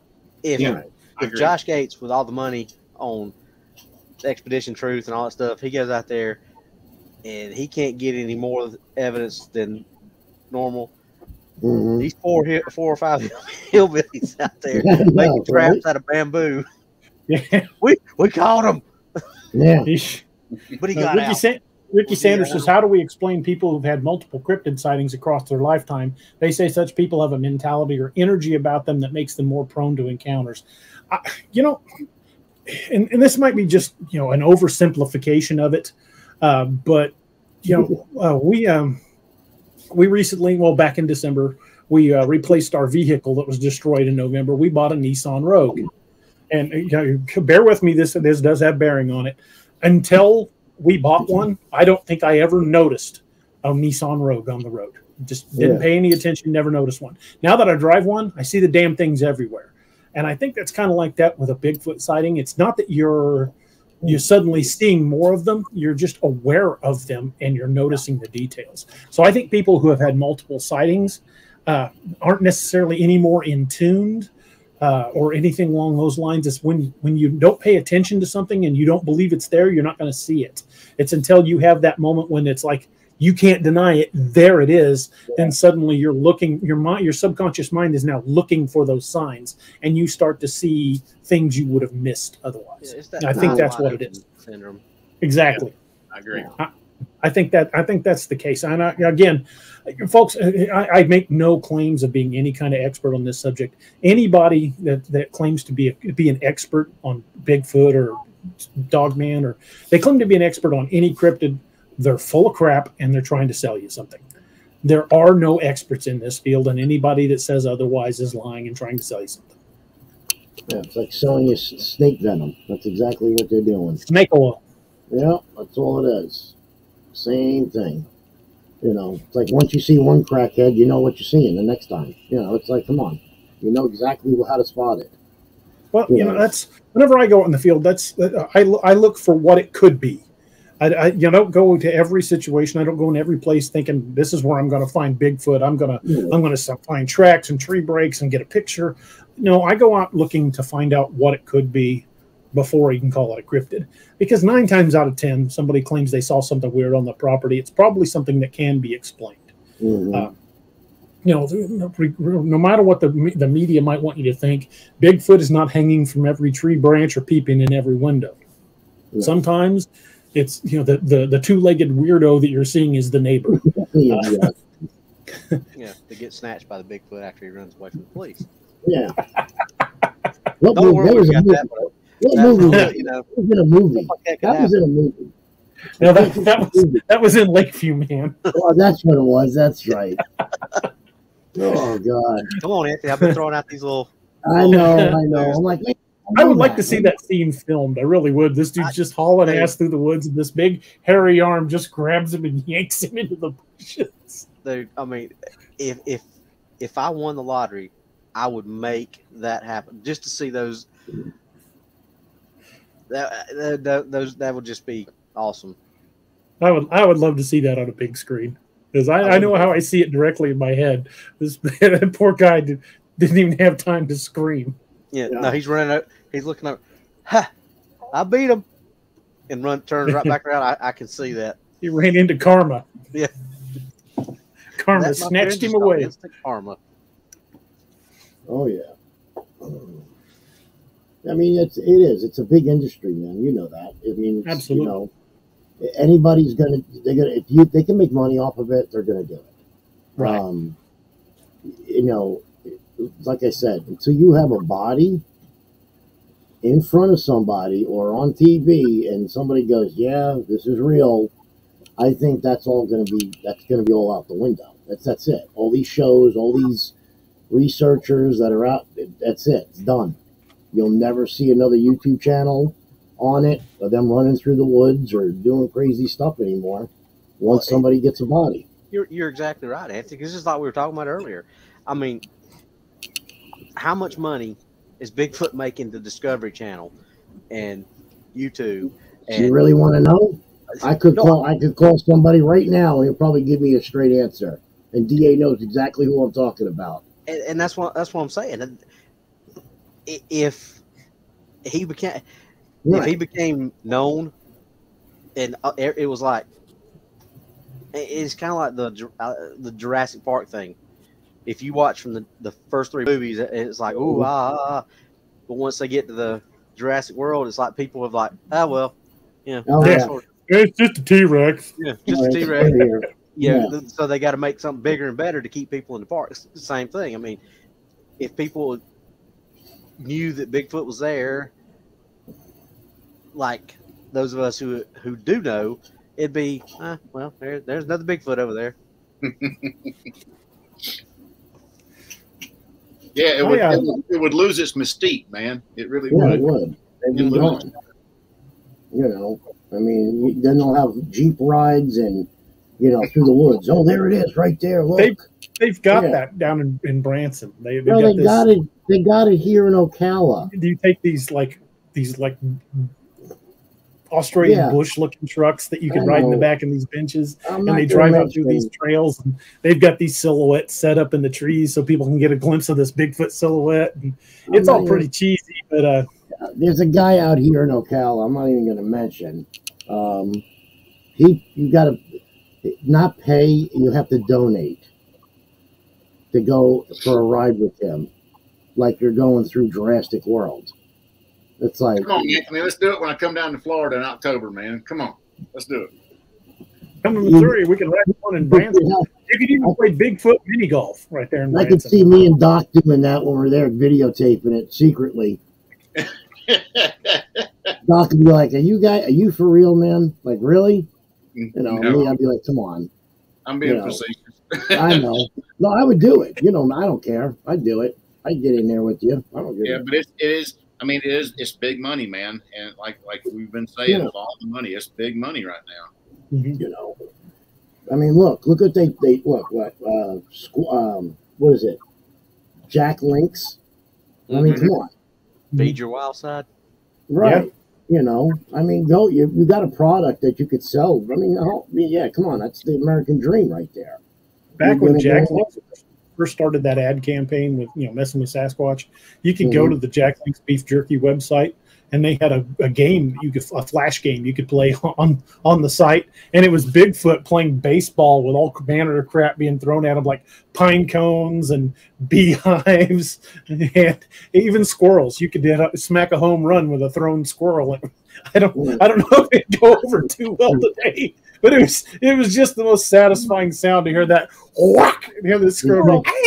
They got one. Did you see the commercial where the guys put that giant paper bag full of shit and they burn it in front of the cave? And he throws the rock at their boat. No, it wasn't a rock. If you want, I'll send you the original video. They took it off. They took it off the air because people were offended by it. It was human feces in the bag, and they lit it on fire. And he went out and stomped on it. And then these guys are running to the boat. Instead of the rock, it was that bag, and then you could see when it hits them, it goes all over them. It's all feces. Those commercials. Well, they had the other one where Bigfoot was sleeping, and they walked up and put his hand in a bag of water. Mm-hmm. And that scream about that big around. Yeah. That one didn't last long either. I think I saw it twice. Commercials were the best. Yeah, you go on their website, you could pull it up. And I had it on Facebook, and they took it down. I put it up there as a joke. It was just hilarious, Yeah. Jesse Van Rensselaer says, "Can we have an experiment to get Bigfoot to eat some Jack Links, maybe some bacon jerky?" If the commercials would be believed, that's all Bigfoot researchers really need is just a big bag of Jack Links. That's the truth, though, man. Didn't Bobo say that Squatch likes bacon? I think everybody likes bacon. Yeah, come on. I read somewhere somebody once said that every slice of bacon you eat takes a day off your life. If that was true, I should have died sometime in the late 1700s. Yeah, I'm here. Me too. I grew up on bacon. Yeah, it's a big business, man. That's what it is, exactly. And everybody's like, "Oh, you got a YouTube channel. You're making thousands." Yeah, you think so, huh? No. Yeah, no. I mean, Anthony, I'm a small business owner. Apparently, I'm a millionaire. Exactly. That goes along with the same train of thought. But yeah, that's what I mean. And I think that's why people like this podcast so much, is because we don't sit there and BS about stuff. We look at the evidence and weigh out different things, and it's real. It's not sensationalized. It's real. And if you come on here and you're a skeptic, that's cool. Your opinion is welcome, just like anybody else's is. And that's, as long as you keep everything civil, then that's what it's all about. It's about a good debate, a good discourse. Absolutely. That's what it's about. Yeah, that's all it is. I mean, it's money. It's just like, like you're going to sell a car or you're going to sell a house. You got to sell it. That's how it is. So. That's a fact. Robby, now I know how things would have went with my department, but if you were to go get dispatched on a call tomorrow, you went to a residential area somewhere on a rural setting, and they reported a prowler. You grab your flashlight, you get out of your patrol car, you start around the back of the house, and you illuminate a 9.5-foot hairy monster. How's that going to go in your report? Well, first off, Chief calls me wolf. I know I'm not putting it in a report because I used to have a dog, so obviously he calls me wolf tamer. He'd say, "Well, I think it's time to put wolf tamer out to pasture because he's done lost it." Yeah, but honestly, I don't know. I mean, my sergeant and I've had this discussion, and he's one of those that is like Lance. He says, "I want to believe that it's real." So he would probably be the first one that I would call and say, "How you want me to write this report, Sarge?" Right. Because honestly, I don't know. I don't know how I'd write that report. Yeah, I'm not. I don't think I would put that detail in. I would just say saw an unknown figure, or something like that. Hey, Lene just gave us a super chat. Thank you, Lene. That is awesome. Thank you so much. Really appreciate that. Thank you. I think if I had gone to a call like that and had to put that in a report, it probably just would have been a possible animal, something like that. I would never have described exactly what I saw. Just reduce it to a flash of dark fur, most likely a bear, because otherwise the next day you're going in to pee in a cup and get a psyche valve. Yeah. And the best thing to say is dispatch. Show me 10-8. Yeah. Sure, this one handled HBO. Yeah, I'm back in We're just going to HBO this call and be on our way. In my area, that would be Signal 4, subject gone on arrival. 10-8 Signal 4. Just take one HBO this call. There's no report needed. We're out of here. You work in what, like a metropolis area, Robby, or no? Is it more like a suburb? In the city, but it's definitely not a metropolis area. We got about probably 10,000 people in the city, which is pretty small. It's not the smallest city in the county by any means, but it's fairly small. All right, so you're city PD then. Yeah. Okay, and then outside the city you have the sheriff's department. Right. Okay. Have you talked to any of those other guys that you're friends with or anything like that about the subject, or no? Some of the ones that I knew years ago, yes. Right. Most of those guys, like me, are the dinosaurs, and they're on their way out. Some of the newer ones, I used to tell you, name everybody on every team at the sheriff's office. I could start with the last man on the totem pole for every team, all 4 teams, and name everybody. Now, I can maybe name 10 guys, and they're all on the rotation that I'm on. Right. That's how it is here. Same thing. Well, when I started at county, they don't recycle DSNs, department serial numbers. They don't recycle them. Mine was 600. They're currently at like 1,800. What? Yeah. Damn.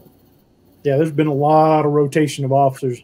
If I went up to the sheriff's department today, and I've only been out of there just a few years, I guarantee I'd only recognize 1/10 of the people that are there. They just hemorrhage people. This is not a good time for people to be in law enforcement, and people are taking early retirement, taking other jobs.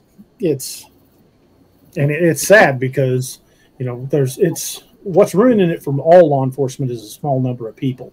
And I'm not going to name anything because I don't want to get political. I don't want to. That's not what the point of this show. We don't do politics or go get big into religion or anything like that because it tends to piss people off. But one side of the coin or the other. But there's a small percentage of law enforcement that gives all of us a bad name, and nobody hates a bad cop worse than a good cop. Right. That. Absolutely. And there's far more good ones than bad ones, and unfortunately, the bad ones are the ones that get the bad PR to everybody. Absolutely. But back to what I was talking about the reports.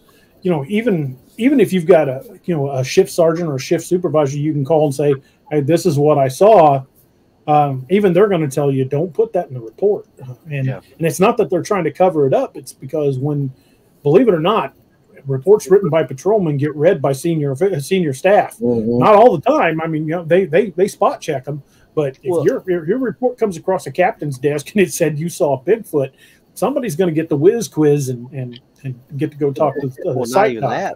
But we use a system called Law Track, and Law Track's tied into something called SkyX, which is tied into SLED, State Law Enforcement Division for South Carolina. All our reports, unless it says for information only, all those reports go to SLED. So there's going to be some lieutenant or captain or wherever down in Columbia reading our report, and they're going to be like, same thing here. Same thing in Florida. Yeah, FDLE. I mean, all the reports go through FDLE, right through Tallahassee. So it's the same thing here, and that's it. So yeah, they'll be like, "Hey, by the way, can you come to this hospital? We want to, put this jacket on. Sleeves are a little long, but it'll be all right." It's like that's what they're going to do. Try this on. Tell me how it fits. Yeah, it's like with DA said when he was with them. He was an officer. He never discussed it at all. you know, because of the, you know, he didn't want anybody saying it. And I get it, and I fully understand it. You don't want to have your colleagues look at you and go, yeah, he's a little bit nuts. Well, the wrong defense attorney gets a copy of that report, and they'll destroy your credibility on the stand. Right. You know, I mean, so and even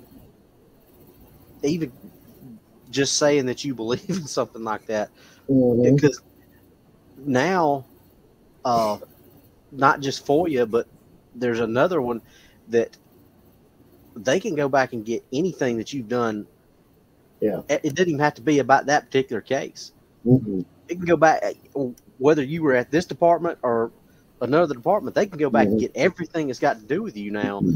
Yeah, and like he said, not just destroying the case, but destroying the reputation. Mm-hmm. When I was still active, when I would go to training seminars and stuff like that, I would go all over the area to other departments are hosting this training, or, you know, you travel around and go, you grab your post hours where you can grab them. And some of those training seminars are pretty cool. Like I did some Homeland Security bomb threat safety stuff, and you'd have to go to like Kansas City or stuff for like that. But I got to travel around quite a bit and go to training seminars. And you would talk to these guys from these other agencies, and I made some pretty good friends. And sometimes I'd broach the subject with people, and sometimes I wouldn't. But I collected some good Bigfoot stories from other cops who basically prefaced it with like, "Don't ever say this was me, but this is what happened." Yeah, because they don't want to go on the record for it. I mean, it's like you said, it comes back to them challenging your credibility on the witness stand, and that kind of thing can destroy your career. Oh, yeah. For instance, one guy I know he was a deputy down near Table Rock Lake. He reported that he went deer hunting. He told me the story. He went deer hunting, and he dozed off in the deer stand, and he had his lunchbox up in the deer stand with him. And he said he woke up, felt like something was tugging on his lunchbox, and he opened his eyes and looked down, and it was like right about knee level, looking at him, trying to take his lunchbox. I said, "What'd you do?" He said, "Well, I gave him the damn lunchbox." And well, I imagine. I said, "Did you stick around deer hunting?" He goes, "No." He says, "If you want that deer stand, I'll tell you where it's at, but I ain't going back out there." He sold his deer hunting equipment, never went deer hunting again. And it wasn't 4 or 5 months later that he gave up being a cop. And I asked him why, and he said, "Because I'm scared to death every time I go to a prowler call or a disturbance call that's what I'm going to see, and I don't want to see it again." It affects people different ways, and some people it just. Had I had my encounter when I was older and my brain was an adult brain and processed things different, I don't know how it would have affected me. It would have affected me differently. I don't know. But, being the age I was and having plenty of time to process it, because, back then, like we talked about before, there was not a lot of shows on about, you got to see In Search Of every once in a while. Right. Every once in a while, you got the Bigfoot episode. That Bigfoot or Loch Ness, that was the two that I kept watching the reruns for, is to see those. Right. That was about the only ones you saw back then. Well, it's like we had a High Check on here, okay, and he was the producer for that Monster Quest. Down to earth guy, nice guy, and even when he was out there, he was in a remote cabin in Alaska. You had to go in by a plane, okay? And he had Dr. Excuse me, people, Meldrum? Is that who it was? The one that does the feet? He was up there. They were getting rocks thrown at them. Oh, that's Snell Grove Lake that you're talking about. Right. So when we had him on, he was like, "Hey, listen, I can't explain what happened. Even the DNA sample, when they put the wood down with the screws, there were certain things popping up when they were out there. They were like, listen, there's no one around. You're in a remote area. There's no one around. You got to get in by a plane in the lake. So how do you, you're not going to hoax something like that. And you got this doctor's reputation on the line. It's bad enough that they say things about him, and he's a really nice guy. You're putting your reputation on the line about all that. So I mean, I tend to believe what they're saying. I do. There's no Native Americans out there screwing with them. A bear's not going to pick up a rock and throw it on the roof. There's no squirrels that are going to do it. So I mean, he's doing what he has to do, and I get it. And at least he's putting the information out there. You know what I'm saying? He's making people aware, like we're doing, like you're doing, Robby. It's just, it's like I said, you're going to get people that are going to hoax. You're going to get people that are going to, just as a money pit. They don't care. They don't care. When you get one hoax, and it ruins the whole community. Yep. I mean, look at that. Look at what's his name did, and I'll say it, and I don't care. That guy that has what is it, coyote? Okay, they found that skull. He found the skull and it was fake. And everybody's like, "Oh, it was Bigfoot! Oh my God, look what they found!" I mean, I'm not an expert, but I look right at it and I go, "That's a gorilla head. That's a gorilla skull. You can tell by the crest." It's like, come on. You're going to get a bad, it just puts a bad taste in everybody's mouth, and then it makes me look like a kook, and it makes you look like a kook, well, Anthony's full of shit, Robby's full of shit. They didn't see that stuff. They're all nuts. So, it is what it is. It's just like the UFO thing that the government finally came out and admitted, because you had Navy pilots coming out and saying, hey, listen, I know what I tracked. I know what I seen. This is real. So I believe it is going to come out eventually. Maybe not in our lifetime, but it'll eventually hit. It'll come out. It will. They're going to have to. They're going to have enough crazy people like me, you, and DA running around the woods. Somebody's going to get a body. It's going to happen. I still like our idea we talked about last time, doing our own version of Ames. Mm-hmm. Yeah, I think that'd be great if we could get a show, a network to pick it up. Well, that was not the only one. They had another show called Alaskan Monsters, which was almost identical. Yeah. They had. Did you see that one? Yeah, they had a law enforcement guy, a scientist, and a tracker. Yep. And that, to me, that was pretty good. It was a good show. It was. But Doc would have to shave in order for us to be bald guys investigations. Yeah. So. Well, there's always one guy that's a little different from everybody else. Doc would just be our different guy. There we go. That's it. I know what it is. Doc is just so much shorter than us. His didn't thin from the altitude. That's right. But gravity works with me if I fall because I have less kinetic energy built up. There you go. It doesn't hurt as bad. Doesn't hurt as bad. Still hurts. I mean, I'm at the age now where if I sleep on the wrong pillow, I feel like I fell off a 4-story building the next morning. So I don't know. Yeah, it used to be Rice Krispies is what I ate for breakfast instead of what I sounded like when I stood up. I've seen my uncle. Hey, me and John. I've seen John sneeze and throw his back out. Me too. Just and go, oh, and you're down like for 3 weeks. I've seen that happen, man. Did that the other day? Just here and there, 66 says, LOL, old guys investigations. There you go. We're here, we're cranky, get Bigfoot off our lawn. That's it. Oh goodness. I mean, I think it would sell. Sorry. That's all. I mean, look what they had. What was that one show? Bounty on Bigfoot. They went out, it was $1 million bounty. Mm-hmm. They got these teams tracking these things. I never watched. Yeah, I didn't watch it either. I mean, really? It's like. Cowboys 5 says, wasn't Beans Baxter in law enforcement also? Yeah, he was. He was law enforcement up in Alaska. I need to get Beans back on the show. He was a good guest. Yeah. Interesting dude. Killing Bigfoot. That's what it was. Thanks, Trish. Now, can you imagine if we were on that show? Listen, guys, we're going to send you out. They're going to have live rounds. but you can't shoot it. Who will break a hip first? You want my opinion on that? I was going to say DA. He'd be the first one probably. I'm down. Man Yeah. down. Anthony, Get the Dark Angel kid, I'm down. you can see me in the woods in my tracking class, Anthony. I'm gonna bet on myself because it's like my brain said, "Hey, you used to could do this." My body Yeah. said, "Mm-mm, Oh, I know. not anymore. You can't." You know what they say? just- The number one leading cause of injury in old men is still thinking they're young men. Yeah. I was just Ah, talking. My uncle was just talking about it.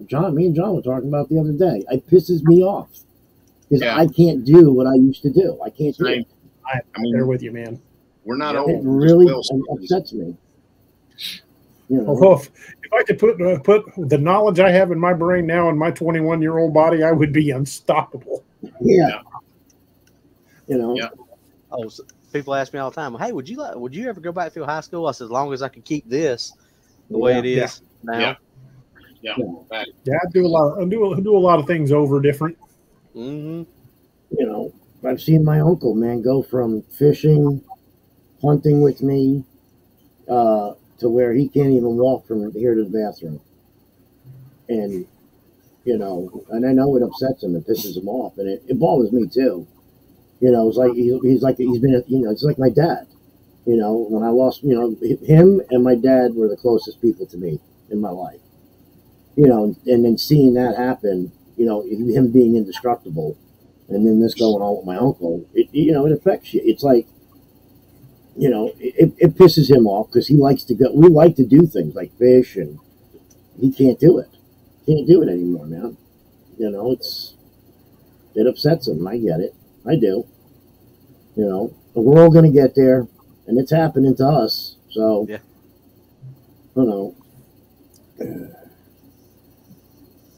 Yeah, I had to go last week and get the cortisone shots in the old knees. I hear you. Steve Madden says unable to locate 10-8. That kind of reminds me of one night. We used to be able to get away with doing awkward stuff on the radio. You really can't too much today because everything's recorded and repeated. But back in the old days, you could get away with the occasional thing. And one night, someone had made a stop, and they were calling in the subject's name and said first name Marco. So as soon as he kicked off, I grabbed the radio and went, "Hello." And it wasn't 2 seconds later, I heard my lieutenant's voice on the radio go, "Knock it off, 829." I'm like, how the hell did he know it was me?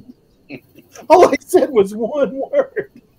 I asked him later, I'm like, how do you know that was me? He's like, it's always you. Did you see where that one deputy fell asleep in his patrol car? Oh, that's happened before. No, and they videoed it. He was videotaping. That's happened before too. He was videotaping. It was so slow. He's like, I'm going to set my watch, and everybody, he's talking to his camera and everything.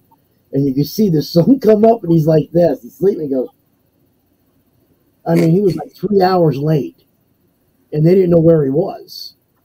It was hilarious. It was on YouTube. He had his own channel. I don't know if he lost his job or not, this guy, but I was like, man, that's so wrong. I was like, come on. He pulled in behind a warehouse and just sat there all night. There was nothing going on. No calls came in, nothing. I was like, wow. Can you imagine that? Where the hell have you been? Oh, sleeping?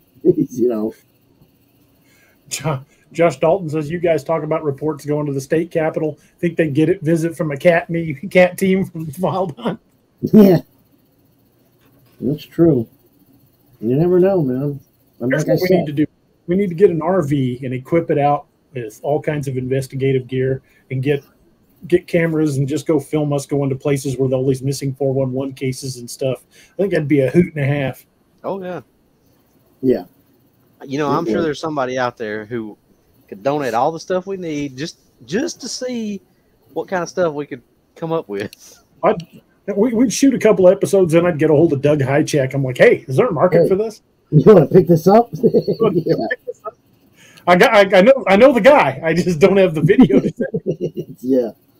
You'll have pictures of all of us on T-shirts. You'll be selling on what is that? The shopping channel. Yeah. New cologne by Doc. It's O'Day Ranger. Right. It looks like gun oil, but it isn't. You know, and you know. I used to tell my wife that if I could bottle the smell of gunpowder on the firing range, I'd wear that as a cologne. She said, "The hell you will." Yeah. So I love that smell. Well, look at what's his name's doing that. Jesus is doing it with. He's getting the RV doing that. Mm-hmm. You know, that's a smart move on his part. Oh, very. You know, he's doing it. I don't know that I'd want to drive around in an RV that looks just like the one from Breaking Bad, and it's called a rolling PC stop. And what did he say? He got the rock candy from the lady. He's gonna put. It looks just like the blue meth. Yeah. Yeah. Can you imagine getting pulled over by highway patrol? Can I search it? Yeah, go ahead. Yeah, we got bags hanging up in the back. It'll be like, what the hell is this shit? You know, it's like, I could just see it. I said, you got a video. DA goes, you got to videotape it when it goes down. He goes, oh, I am. Trust me. You see that rolling down the highway? That's probable cause on the fly right there. Oh yeah. You know, I think I got a possible mobile meth lab. and then you see him walk out. What is he? 6'4", 6'5"? Oh, yeah, he's a big dude. Yeah, but it's like Robby. If you looked at him, you've seen Jesus. Yeah, I watched the show the other night. Okay, when you see him all tatted up, teardrop, but then when he goes, by the way, I was in law enforcement. Everybody goes, huh? What? They go, what?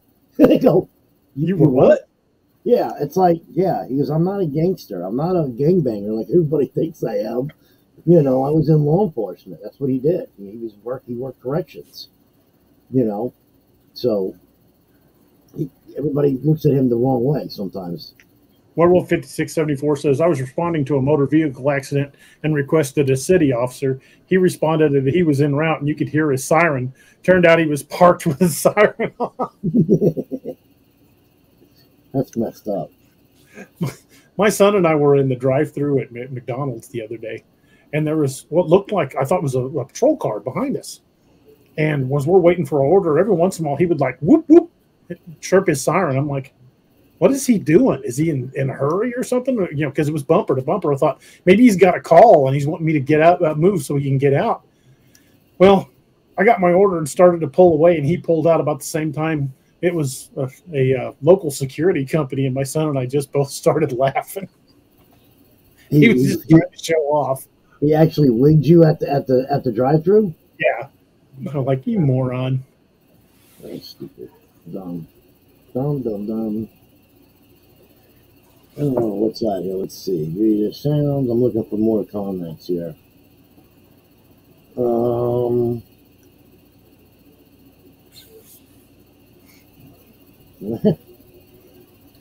Robby, what's the weirdest call you ever got? No, okay, we'll go make it creepy. That'll make it the creepiest call as opposed to the weirdest call. As we don't need to be telling stories about naked guys and chainsaws. Anthony's like, oh, this is gonna get good. Yeah, I'm like, Yes, there's definitely a story there. Let's see, creepiest. Put the kids away, everybody. This is gonna get weird. Let me think. It's hard to remember what happened last week, much less the whole 25 and a half years. I'd probably say, and it's kind of a supernatural type thing. Now, and I'm gonna preface, this was not my call, but it's weird enough that I've just got to, because I don't have anything this weird. Mm-hmm. But guy that was he was a friend of mine, or still is a friend of mine. We worked together at a couple agencies, and this happened in a city just down the road from here in Easley. There's a mortuary that's right up the road from, or not right up the road. This is the guy with a chainsaw. Samurai sword. Yeah. It's connected to what used to be an old movie theater, or in the same parking lot. And he was telling the story, said it was raining. I mean, just like cats and dogs raining, just pouring down rain. And they got a call from the funeral home's got a little Starbucks right there in the in the lobby as you first go into it, and got a call from a little girl that was everybody apparently from the funeral home had already gone home, but the coffee shop stayed open just a little bit longer than they did. She said, or they wouldn't answer the call. My friend was just coming in, and they gave the call to a guy that was coming off shift. And he said, well, okay, well, I'll go over there and, kind of help him take the call. So then I'll do the report for it so he don't have to do that. So they go with it. I think the call was prowler, subject refusing to leave, something like that. I can't remember what he said the call came out as. But he said they walk in, and the girl is just hysterical, just like crying her eyes out, and they're like, "What? What's going on? What happened?" And said the girl told him, said, guy walked in, and he just walked straight past me as I was telling him, "Sir, can I help you? Sir, can I help you? What do you need?" And said he walked past me, and he walked into back to where the morgues are, or the caskets and all that stuff. And my buddy, he's one of them that's kind of, he's creeped out by going into places like this. Mm-hmm. And he's like, man, he looked at Parks and said, we're going to have to go back here and check this. He's like, yep, we're going to have to. And he's like, oh, man. So get a description of the guy. I can't remember what he said the guy was wearing. But anyway, and they'd seen footprints like coming from the door to right up next to where she was at, because like I said, it was raining. Didn't see him anywhere else. And so he was like, well, I guess feet dried off or whatever, but the footprints just disappeared. So they go back there, and they're walking around, they're clearing rooms. Well, they get back to the embalming room. They walk in the door, and there's a guy, but he's in a coffin, and he's being worked on, and he matches the description of what that girl gave them, clothing and all. Oh, hell no. But and this is like a teenage girl working there. She ain't gone back there and looked at this guy and got this description. I'd say that's the creepiest story that I've ever heard in law enforcement, and that was just down the road from where we're at. Yeah, that's pretty creepy. Yeah, that story creeps me out, and I've heard him tell it several times. Never changed at all, but it creeps me out every time I hear it. The little town I worked in right before my back went out, and I've still got my badge. I got to keep it when I went down. But here it is. I was with Walnut Grove Police, but Walnut Grove's an old little town. It's a little town, about 600 people, and I worked graveyards out there. And there was one building in town that it was falling in on itself. It was unsafe to enter the building. One of the older buildings in town. But the facade of the building was still intact, but the back half of the building was caving in.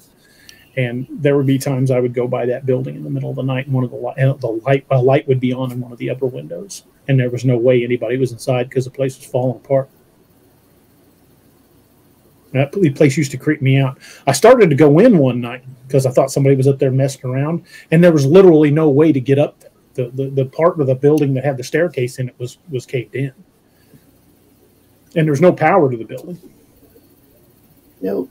And it wasn't like something I made an official report on, but it was probably 4 or 5 times the whole time I worked out there. I'd drive by that building and there'd be a light on in it. No, look what happened. You look at the story you told us when you were coming home, the patrol car. Mm-hmm. That little girl. The little girl. Yeah, my wife saw her in the house, and I saw that little girl at her driveway. And it's not that I didn't believe my wife when she told me. She told me she'd seen a little girl standing at the end of the hallway, down the hallway from our bedroom, in like 1800 style clothing. And she said, "Mama." And when my wife started to go toward her, she just disappeared. It's not that I didn't believe her; it's just I never saw it. I never saw anything like that. And I checked with county records, and apparently there was a farmhouse on the land where our house sat. It was a subdivision then, but back then it used to be a farm, and it had burnt down.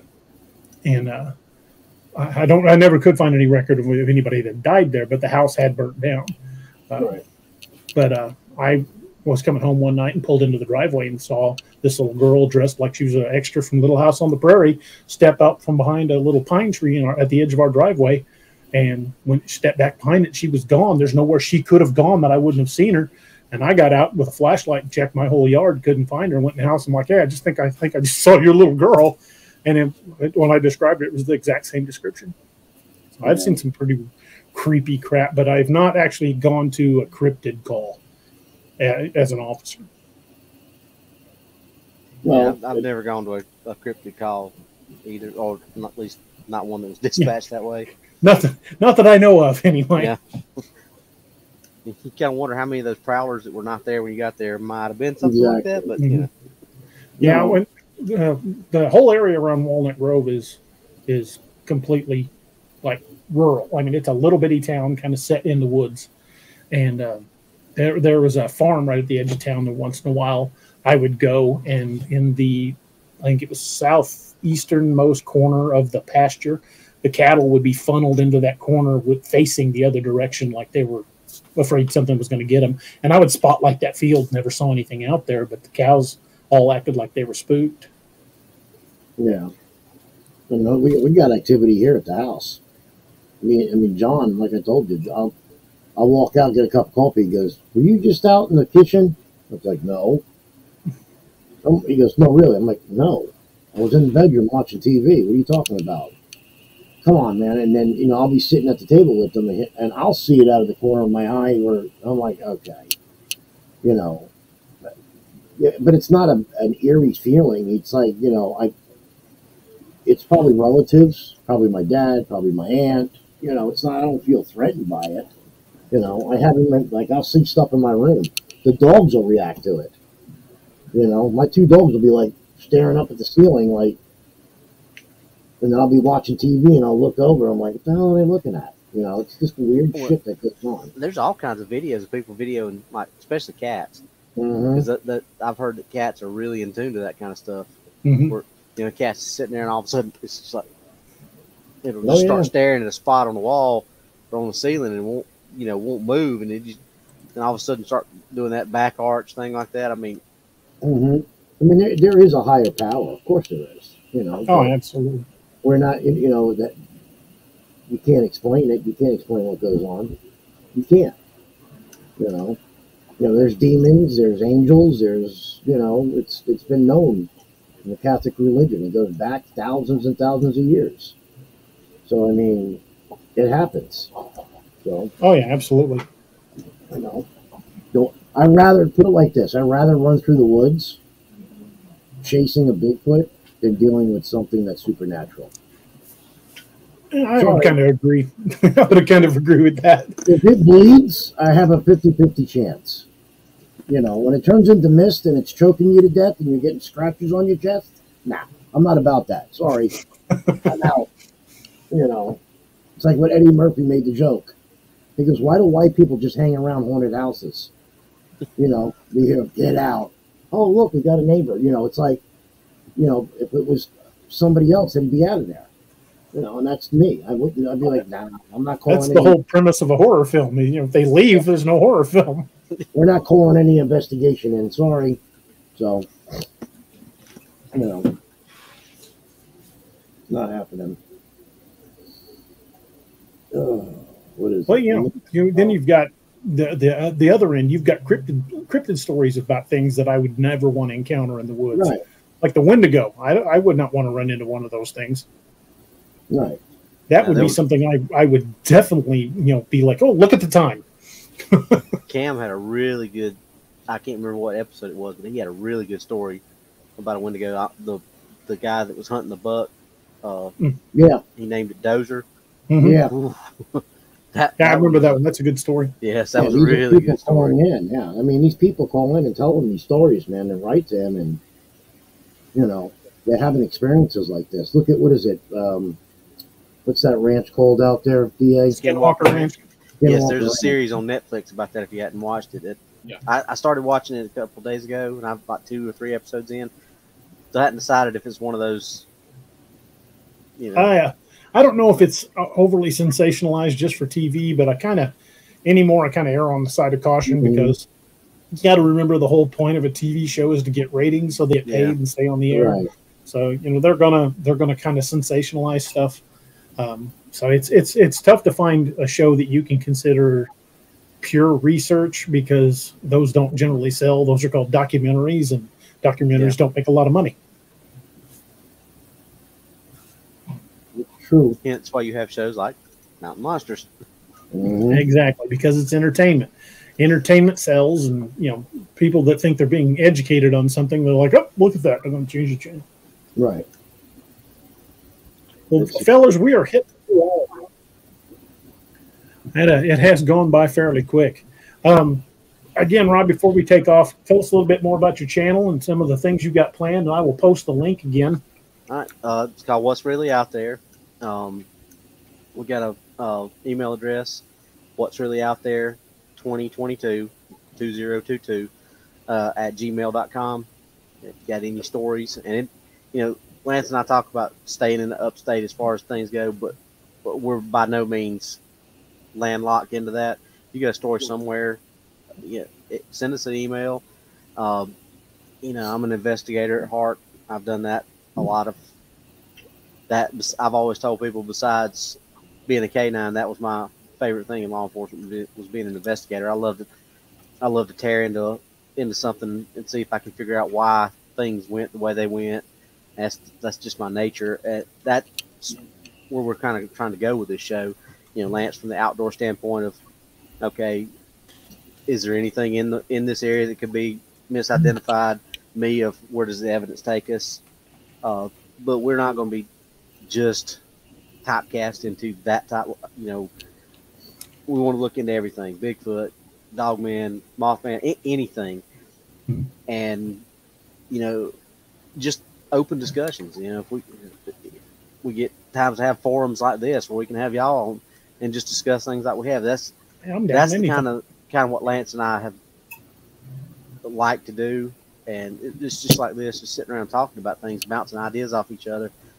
And I think it's just, I think, like I said, this helped me figure out that I wanted to do this. And it's something that I've poured, like I said, long, boring life, as far as some people would say, of watching. I've watched probably every B movie of werewolves, vampires, Bigfoot. If it's out there, I've probably seen it. And I don't know if that's an accomplishment, but I have. And that stuff's always fascinated me.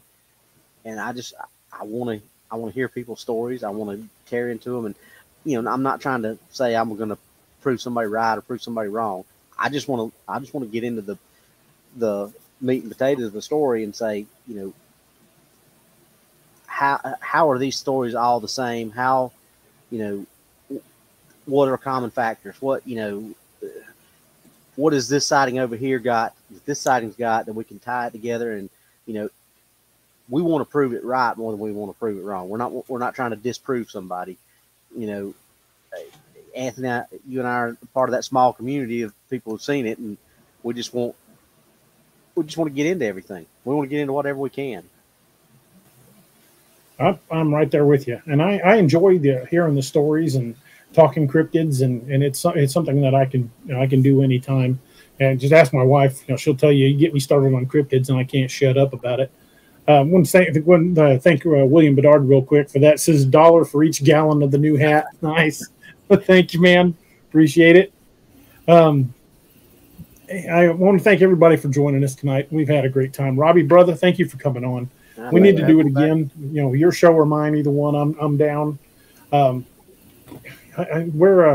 We've got a long way to go. I mean, it's not like we're ever going to get to the bottom of this mystery until it's brought in for science, so to speak. So there's always going to be new stuff to talk about, new sightings, reports, new behaviors that have been observed, and it's a marathon, not a sprint. So I think we're in this for the long haul, and there's always going to be another mystery for us to look into, be it UFO, paranormal, Bigfoot, Sasquatch, Dogman, Mothman, any or all of the above. So I think it's going to be an interesting journey as we continue to dig into these subjects. Anthony, Doc, you guys got anything to say before we wrap up? No, I don't really. No. I want to throw this in one more time. Don't forget to head over to darkangelmedical.com and use the code Cryptid25 for 25% off your order. And I believe that is the best code they're offering right now. Absolutely. And that's just special for us over here at DAX Machina. I want to thank Doc for doing that. That is awesome. And again, I can't endorse it enough. Folks, remember, if you're going to go camping, hunting, fishing, hiking, backpacking, cryptid hunting, any of the above, be careful. If you're wherever you're going to go, make sure you let somebody know where you're going to be and when you're expected to be back, because 911 doesn't always work, especially if you don't have cell service. And you sometimes, when you're out in the middle of nowhere, the slightest injury can prove to be fatal. A rolled ankle 5 miles into the bush could be the difference between life and death. Yeah. And take some sort of med kit. Make sure somebody knows where you're going to be and when you're supposed to be back. Take something to defend yourself. Not everything out there is going to be friendly. There are things out there that aren't cryptid related that will hurt and kill you. Bears, mountain lions, snakes, other people. Sometimes the most dangerous thing you're going to run across is man. So take something to defend yourself, even if it's a stick, a knife, a bow. If you don't carry a firearm, if you're opposed to carrying a firearm, carry a pepper spray. Get bear spray. I always take a firearm, but I always take more than one. Just always remember the simple rule that when it comes to carrying equipment, 1 is none and 2 is 1. You always plan for 1 to fail. So never rely on one, like going into a cave. Don't go take one source of light. I always took 3. Make sure you're prepared. Make sure you've got some sort of med kit. Make sure someone knows where you're at. Be safe and come home safe. Carry a med kit, because the life you save might be your own. And this I mean this from the bottom of my heart, folks. I want you guys, if you're going out there, I want you to be safe. I want you to come back, because everyone here at DAX Machina is family. So you guys, we don't have fans, we have friends, and we are thrilled as hell that each and every one of you have chosen to spend the evening with us, listening to us morons sitting up here talking about Bigfoot and crazy calls and goofy stuff, and we really have a good time, and I'm quite fond of each and every one of you. So I don't want you guys to get hurt. I want you guys to be safe, and if you're going out there, have a plan and be prepared for the worst, because the worst can happen when you least expect it. And again, I've said this before, I will say it again, I will always say it. Stories are journeys that we take together. And I want to thank each and every one of you for taking this journey with us. You guys are awesome. And we will see you guys Saturday night. And you guys be safe. Good night, everybody. Good night. Thank you for joining us. Catch us again Wednesdays and Saturdays on DAX Machina. A special thanks to all our channel members and Patreon supporters. Please make sure to like, share, and subscribe.